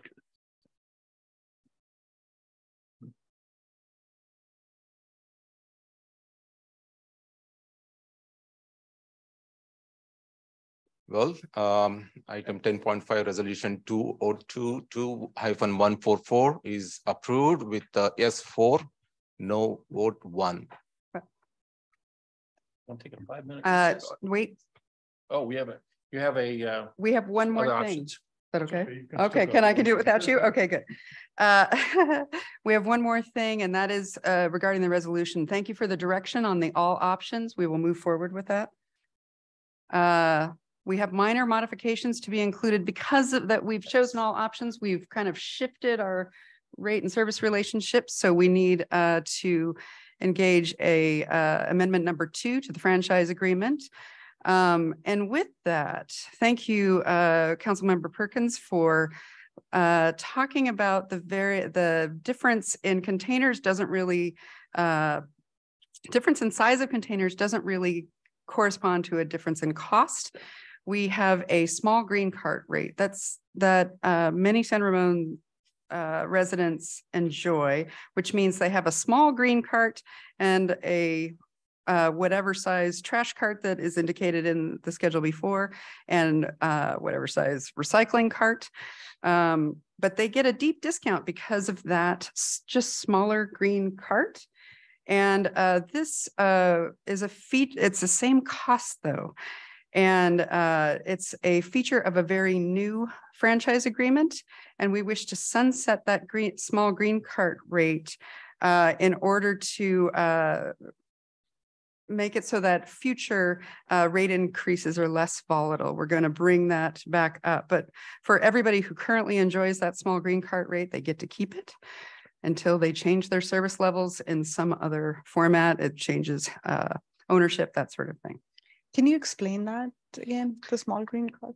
So the small green cart. So you have 3 carts in the house. This was, I believe, proposed because of housing that has very little yard out around it. So yard waste is not a concern. We offered a small green cart rate at the beginning. So all that means is that you choose your trash rate and but I only want a small green cart. So I get a discount because I only have this small green cart, but I'm paying. So it's a discounted rate for only just having this smaller green so it's cart. a smaller, It's the actually same green cost, cart, not along that with- little bucket like. you Yeah, put it's a up there. smaller, it's a much smaller cart. So we wish to do that, but yeah, that's no changes for current customers of that that have that rate. It just won't be offered in the future. Correct. That's it. I wish I'd known about that small green cart rate. Well, Most of the time I just, it's my small kitchen bucket stuff in there most weeks. But Was then it there's some different? weeks where I'm not only filling up my, I have the big bucket, the 96 gallon one, I think. And there's some weeks where I not only fill that, but I ask my neighbors if I can use theirs. So it varies. Change habits. Yeah. I And just the- put in all artificial turf, so I don't know if I need it anymore. And then, so in addition to that, we're just looking at minor budget adjustments for ACI commercial outreach and the household hazardous waste program where we've been seeing some savings. We were also thinking about getting additional regulation and compliance assistance for city staff. This means another more consultant time. Standardized rate for extra garbage bags, which you can buy here at City Hall, to a flat $12 per bag. Right now, we have it in our master fee schedule that this kind of inches up twice per year. And administratively, this has become a huge cost to staff, not just me, but others. And so we are wanting to standardize that flat rate until the next cost-based rate adjustment. So we sell garbage bags? I didn't know that. We do. So if you had extra trash that you wanted to get rid of, you could come by and buy tags to attach to garbage bags. Correct. And then we're thinking about a monthly online recycling class for San Ramon residents. You can tell this is kind of the light, fluffy stuff that I would like Talking to trash, huh? That's right. Talking trash 101. Talking trash, exactly. I thought you might enjoy that. And so tonight, vote to authorize the mayor to execute amendment number 2 to the franchise agreement to accommodate rate service level adjustments and to decrease volatility in future rate adjustments. Right. So any questions? So the resolution as is written now is okay? Yes. And based, because it didn't seem to get too specific on the whatever option we were going to choose, right? No, it didn't get it Yeah. right. Okay. We were just going to incorporate it in amendment number 2. So Martin, how we need to do this? Do we need to vote So- on this? It seems we have one resolution, but you have given verbal direction to staff, and if I'm misspeaking, please let me know, that you've given verbal direction to staff as to how that amendment should read, because you have chosen based on the option that you've chosen. So we'll take the resolution as authority to execute the contract, and then the verbal direction as direction as to how to draft that contract. Correct. And I'm assuming that's the intent. Yes, that's it. Thank you. Done with this item? We're done with the item. So, yep. Take a Thank 5-minute you. recess and see if we can go find Dave. Yeah, let's take 5 minutes recess.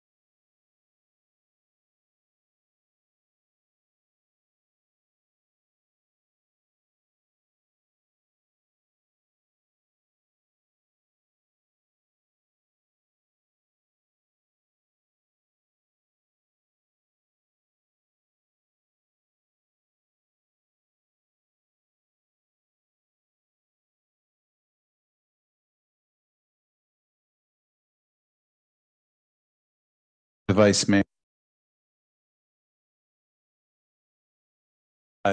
Just to explain what's happened here, when I gave my spiel, the intent was to have a second motion and this one to be on the resolution itself. So if we could just have, we had the motion that gave direction to staff regarding the choice. And now we just need the resolution authorizing the amendment. Oh, Okay. I can move Sounds it good. Too There you slow. Oh, fast fingers. Okay. Second, okay, we have more Scott Perkins and seconder Council Member Jaffer. Yeah. Waiting for vote count. Okay, for item 10.6 amendment. Amendment item 10.6. It's Thank just you. disappeared. So All right. Now we can go find Dave. yeah, 4-0. That's. Oh, we can do 4 the and old. 1, yeah. We can do the old Cheech and Chong routine. Dave's not here.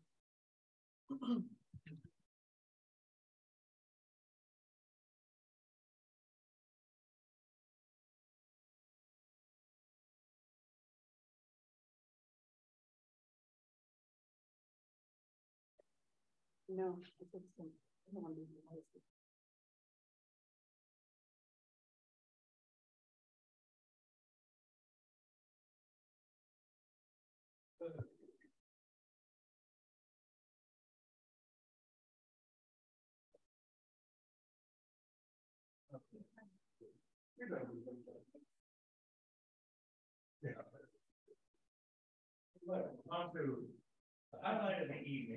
Which is city manager's comments.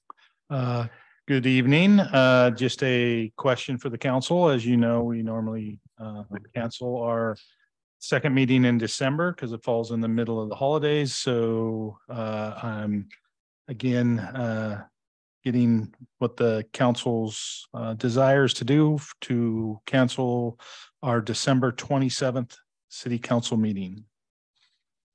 What's the pleasure of the council? I was looking forward to it. That's what I was waiting for.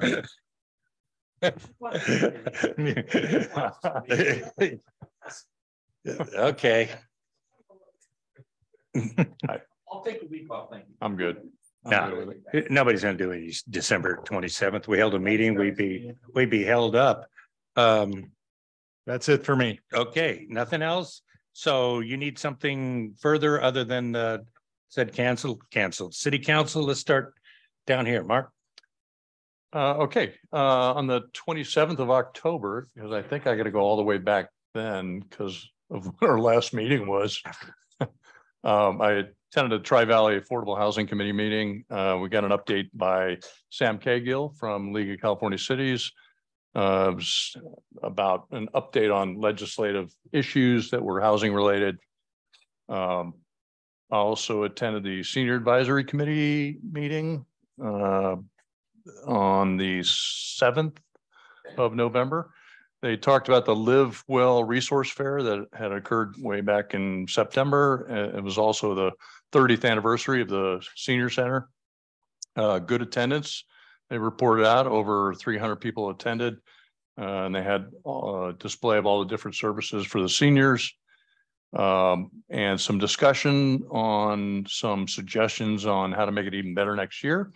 And who else ought to be invited in the future, such as, you know, county connection, talk about transportation for seniors and that sort of thing. They also gave an update on their draft annual report and the status of their 2022 goals and some proposed 2023 goals. And that will be coming to the city council at some point. The proposal at that time was go to the Parks Commission with that on the 14th of December and then the city council on January 23rd. I don't know if that still stands, but those are the notes I took from that meeting. Then on the 14th of November, I attended the Open Space Advisory Committee meeting. Got a presentation from our planning staff on the open space development impact fee. that's assessed on the different landowners who are developing property for residential use. They highlighted the amounts that are currently adopted in our city fee resolution, and then what the fund could or couldn't be used for, as well as the current and projected status of that fund. They also gave an update on progress for their annual goals. And then there was reference this evening to the East Bay Regional Park District.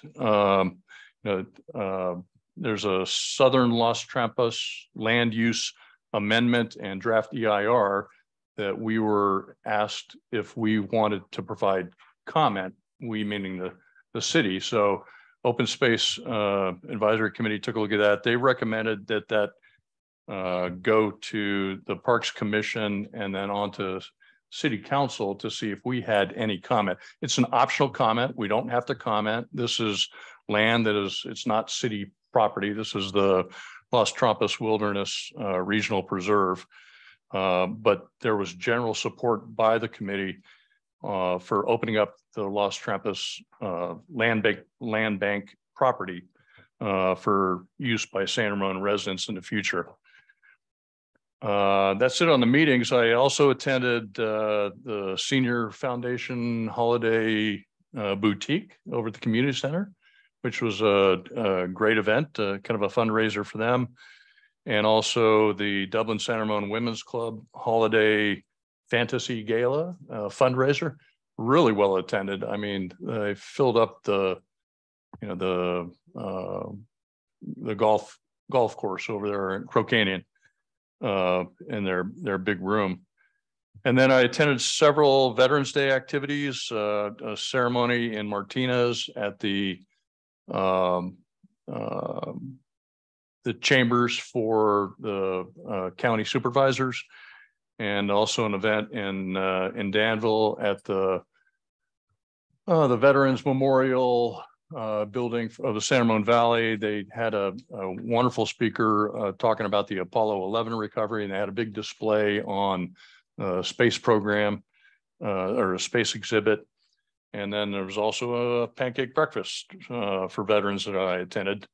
And lastly, I was there for the Christy Yamaguchi ice skating rink over at the city center, the ribbon cutting for that. And that was good to see Christy there, good attendance, some good singers,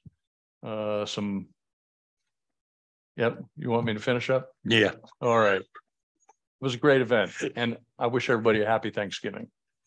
Sridhar.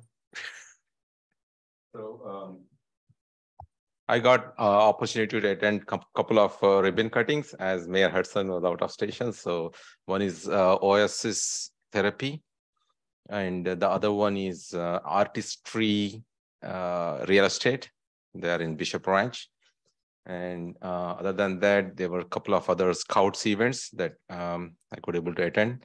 And there were so many other events. I'm like, anyway, I'm looking forward for our Hamburg 5K run and walk and kids dash. It is on December 3rd. I'm looking forward for that.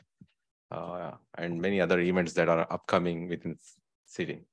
So, and wish you all happy Thanksgiving. And we'll just keep going right down the line till we get to the new places at City Center, an update on them. I attended Shaping Our Future. It's something Contra Costa Transportation Authority goes to every year, usually speaks at them. Did very well this year. I was most impressed with the hydrogen train that is being used in San Bernardino County. I think we're going to see something similar here with Valley Link. We'll see how that turns out. Went through several meetings with the Air District trying to get a new app code. Essentially, that's the city manager of the Air District. We've whittled it down to 3. One person withdrew, so it'll be full interviews next week or on December 7th for who will be the next APCO at the Air District. Curious to see if I think I'll come in and bug the planning director tomorrow, see where we are with the housing element in case. But no, I won't make her jump up here tonight. The first live mayor's conference meeting in 3 years will be held next Thursday. Intend to attend that in Richmond. It's going to be interesting. Usually we do a little who's got the craziest shirt or whatever. Renee Morgan wins it every year. I'm hoping she forgot. I got a chance. ABAG is going to be going through the same thing we are at the Air District. Did one of their meetings about some cities that haven't picked up their money yet, but that's another story. MTC and ABAG are going to be looking for a new executive director starting the first of the year. Also attended the ice rink where I showed the crowds that I can still walk on water. They tried to get me to get out there ice skating. Yeah, right. I skate right off that rug and off this thing quick. But it's very interesting to me to see how many people not only show up for the ribbon cutting, but are still coming back day after day after day. City Center really has served its purpose as a gathering place. And I don't know about you, but I'm really looking forward to our tree lightings coming up. Forgot the days. We'll have plenty more time to make sure people come out for that. But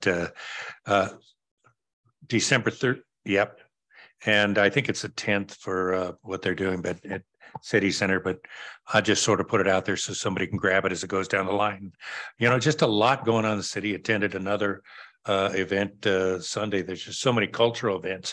It's like Sridhar said, you don't have to want to go to an event in San Ramon. If it's fall, there's something going on the weekend. It's just what we are now. It's really, really exciting to see, and we'll leave it at that. Scott. Hey, I attended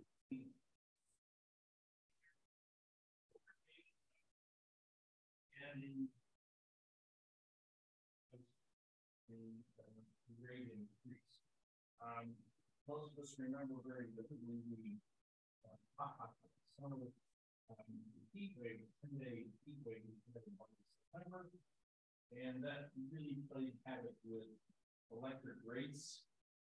MCE is required to provide the power based upon its installed customer base, and in addition, we are required to provide an additional 15%.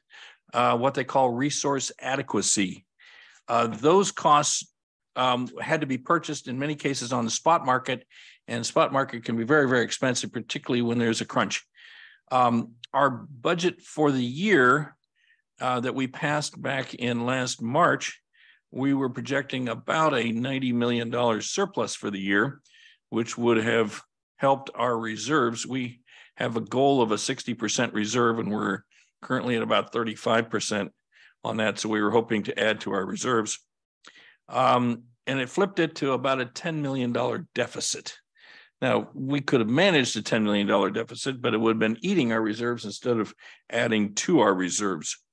So staff has done an analysis, and we've also noted that PG&E has requested a rate increase starting January 1.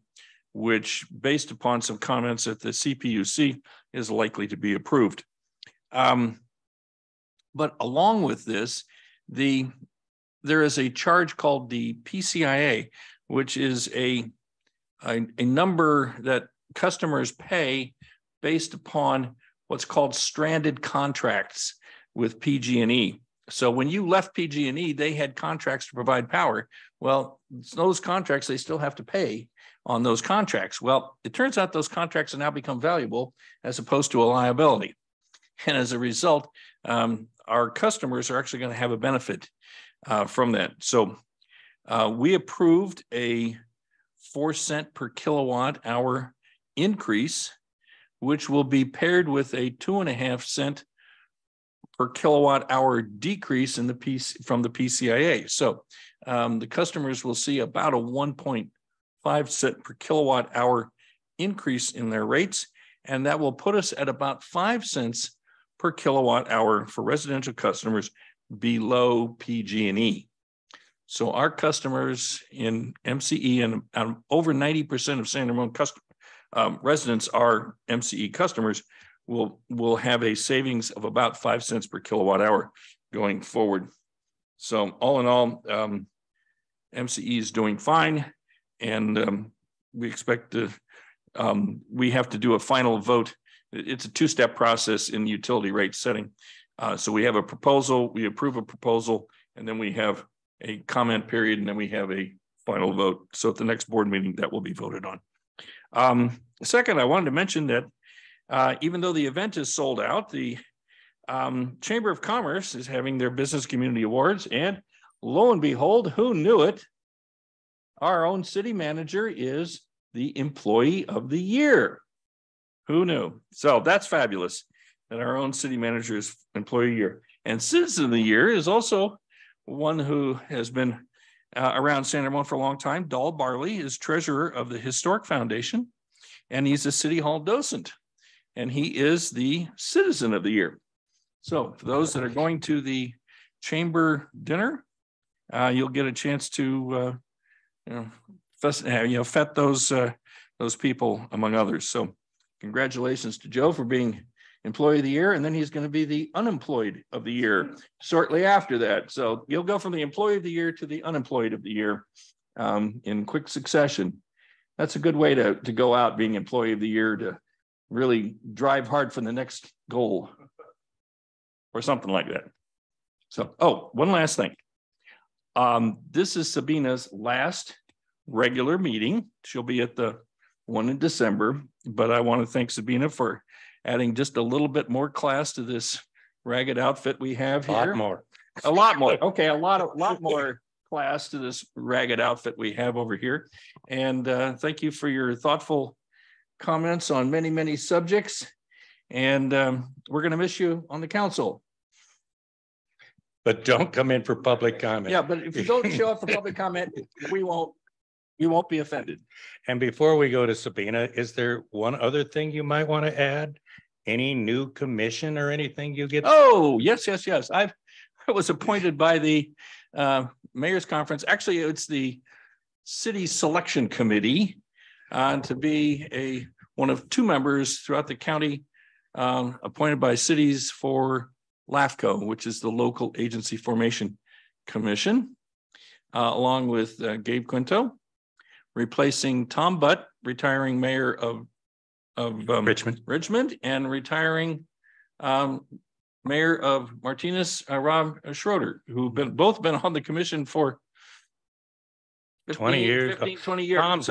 Tom was alternate. So yeah, that's 20 years. Yeah, 20 years. And so Gabe and I'll be on it's made up of 2 county supervisors, 2 council members, 2 district members, and 1 member of the general public. That to be Don Blubaugh, former city manager. Yeah, if Don leaves, there's a spot open then for a former city manager. Yeah, that's something for you to do, Joe. That's enough. Sabina, help us out. Bring this home. All right, and listen carefully because they're up for appointments as well, and you might want to be on one of these. So I was chair of the Iron Horse Advisory Committee, and that meeting was last Monday. That's going to be up for somebody to represent San Ramon on that. Again, it's the Contra Costa Iron Horse Advisory Committee. We hear a lot of fun stuff there, but I think the most important thing and most they're excited about is really the overpass in San Ramon, and that keeps coming up. So everybody's kind of paying attention what that's going to look like and how it's going to move forward. So that appointment will be available soon for next year. I was also chair of Traffics, and Traffics is the traffic mitigation advisory committee of Contra Costa County. Again, Traffics is now going to go do another study of what routes should be updated based on how the demographics have changed, how the traffic has changed. It is a traffic mitigation program. So the goal is that we should be looking at what routes can benefit from decreased traffic congestion. I also served on the Arts Committee, and that meeting is always fun. The whole group is very creative, very interesting, as you can expect from the Arts Advisory Committee. And then the League of California Cities. I was the second vice president there. Again, it's a position that you can apply for. There is an opening on that board now. It's been a great experience because it really, you get to work with all the East Bay mayors and council members and those on the board, bringing ideas and planning. And one of the things I'm super excited about is that I was able to convince them to have their Christmas party in San Ramon, right here in our city hall. So I think that's December 8th, and when League of California Cities has their Christmas party. And thank you, Joe, for making that happen. And like Scott said, this is going to be technically, you know, my final meeting, the one on the 12th is going to be change of guards. I just want to say that the last 4 years have been an honor and a privilege. I came to the city as a single parent, without a job, without a house, raising my 2 kids, unemployed and divorced, with 2 young kids. And really, I took a chance on life. And the reason I moved out here was because my best friend lived, and she was the closest to family for me. And for me to come here, buy my first house, my second house, raise my kids in this amazing community, start from scratch when it came to my career, taking BART and doing all the commutes and everything, to really be a vice president of a Fortune 500 company, and to have the honor of serving on the city council. I couldn't have asked for more. I decided I had served on this council. I had done my part. I again took a chance of, seeing if the next step was for me or not. Mayor Hudson is doing a great job, and he will continue to do a great job over the next few years. I just want to say, first of all, thank you to my fellow council members for being gracious and kind and accepting me. I was kind of not known. Nobody knew who I was. Like, who's this girl just come out of nowhere and wants to run for office? You guys accepted me, you embraced me, you mentored me, and you've always been very kind, both to Scott, you and Dave, and then Sridhar and Mark joining as well. It's been a pleasure serving on this council. We have different ideas, backgrounds, and yet more than 99.9% times, we agree on everything, which is great for our residents, because I know we all think about these things. We may not always speak about them on the dais, but we make sure that we're making the right decisions for our city. It's not easy serving. You have to keep your emotions in control. You have to not show bias, and you have to look out for everybody in the city. And you put yourself out there. And I appreciate each one of you doing that and serving our residents and being there for the long haul. And then secondly, I want to thank Joe. He's been such an amazing partner throughout the last 4 years. I've shared crazy ideas with him, and he's humored me with some of them. And we've discussed, how we would like to, and sometimes they've just been, hey, this is what we would love to see in San Ramon. Thank you, Martin, for keeping me honest and, making sure we stay checked in as, how we serve as council members and what our responsibilities are. Christina and Joan and Debbie and my Kathy and Maria, who else is out there? Stephen. I don't want to miss anybody's name. And thank you so much. I just want to say everybody on the staff. San Ramon is such an amazing city.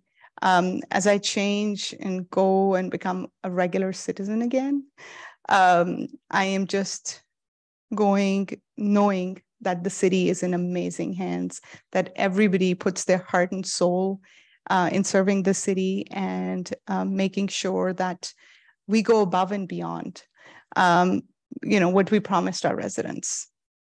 I know I will look at a lot of things, like once you've served on council, you just can't go back to not looking at trash cans in other cities and thinking how much are they paying, or what is their process, not looking at the potholes or not complaining about the trees and trying to figure out when do they cut their trees and how much does it cost them. And looking at passing by City Hall and looking at the lights every time to figure out what are we celebrating today. The farmers markets and the city center, which literally opened, I think, a day after I got sworn in. So I'll take credit for it. Just kidding. You can have sprinkles.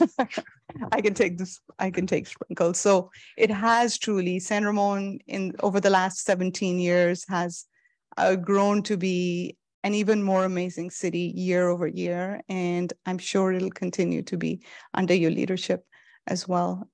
So thank you so much, everyone. And just want to say again, it's been an honor and a privilege of a lifetime. Thank you. Thank you, Sabina. And thank you for putting together such an uncompetitive bocce ball team. Because we were out in record time. I knew next year, if you were here, that things were going to change. There's going to be some ringers. Okay, and any public comment on this item? Taiwan's a country. So I only have 3 minutes, and I want to give the most to Councilmember Sabina Zafar. I want to be honest with you. I voted for Mayor Hudson because he's proven leadership. However, I do have a lot of respect for you. As you can tell, I played the blackface, and I am politically different, opposing, from your belief. And so there were probably times that I knocked you a couple of times, but I really admire you always take it with grace. And you are beautiful to look at. I do agree. And I also admire that you do have a lot of insights. So I hope that you will continue to stay with us. Especially, I would like you to please try out for open space if you can, because you just mentioned that you have Iron Horse Trail experience. And I really think that you can be of contribution, and I hope you will continue to stay around. Thank you for your service. And thank you for a really nice political game, if you will, going back and forth. And please don't see me as an enemy. I'm also doing what I'm, doing for everyone's good. Thank you for your service. And Councilmember Armstrong, I do want to appreciate you also because you always give the public extremely detailed summary of all the meetings you have been diligently going to, on behalf of us. Of all the council members, I consistently, see you everywhere I go. And I really appreciate that because I understand that you probably don't have to do that, but you do. So thank you for your time and your sacrifice and for your detailed sharing. I appreciate that. Okay. Regarding cancellation of December 27th, I'm sure it's going to help Councilmember Perkins travel to Dusseldorf, Germany. And I did not eavesdrop because while the executive clerk Ms. Smith could have copied me the agenda. They were socializing, so I couldn't help but eavesdropped and heard. Have a safe trip. And happy Thanksgiving to you too. And also, I just want to say that the open space assessment really should go to maintenance as well, because as a homeowner in the GAD district, I'm tired of paying for everyone to play. And those developers' assessment should not be reserved only for growth because they benefit the nonprofit East Bay Regional Parks. Furthermore, I believe the councils for open space that time, they barely made quorum. So please do not take their approval as a solid approval. It was because they were counting on you guys to help them out because nobody read that 675-page document. And when I asked Ms. Hyman, what is Ordinance 38 violation, she couldn't even tell me. So I really need some clarification. We need to wrap it up right now.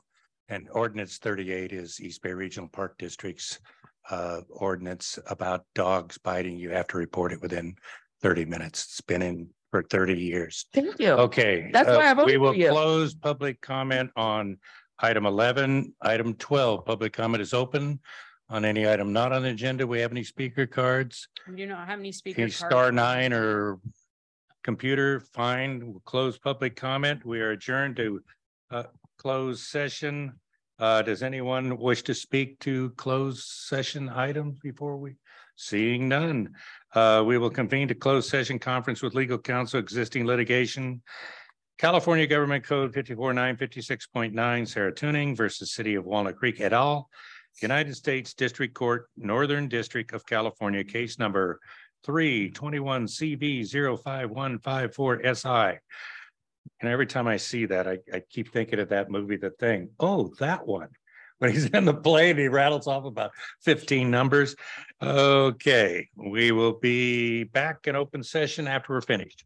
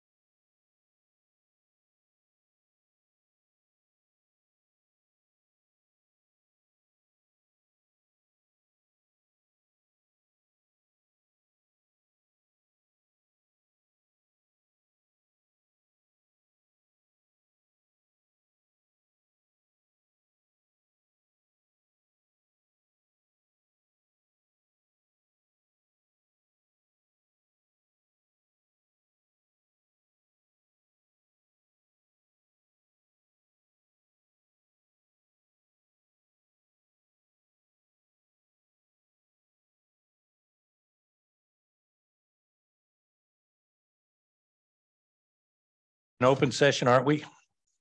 Yes. We are back in open session. The council met with its attorney on the matter of Sarah Tuning versus City of San Ramon and has nothing to report at this time. If there's no further action, we are adjourned to the next regular scheduled council meeting, which will be held on December 13th. Good night, all.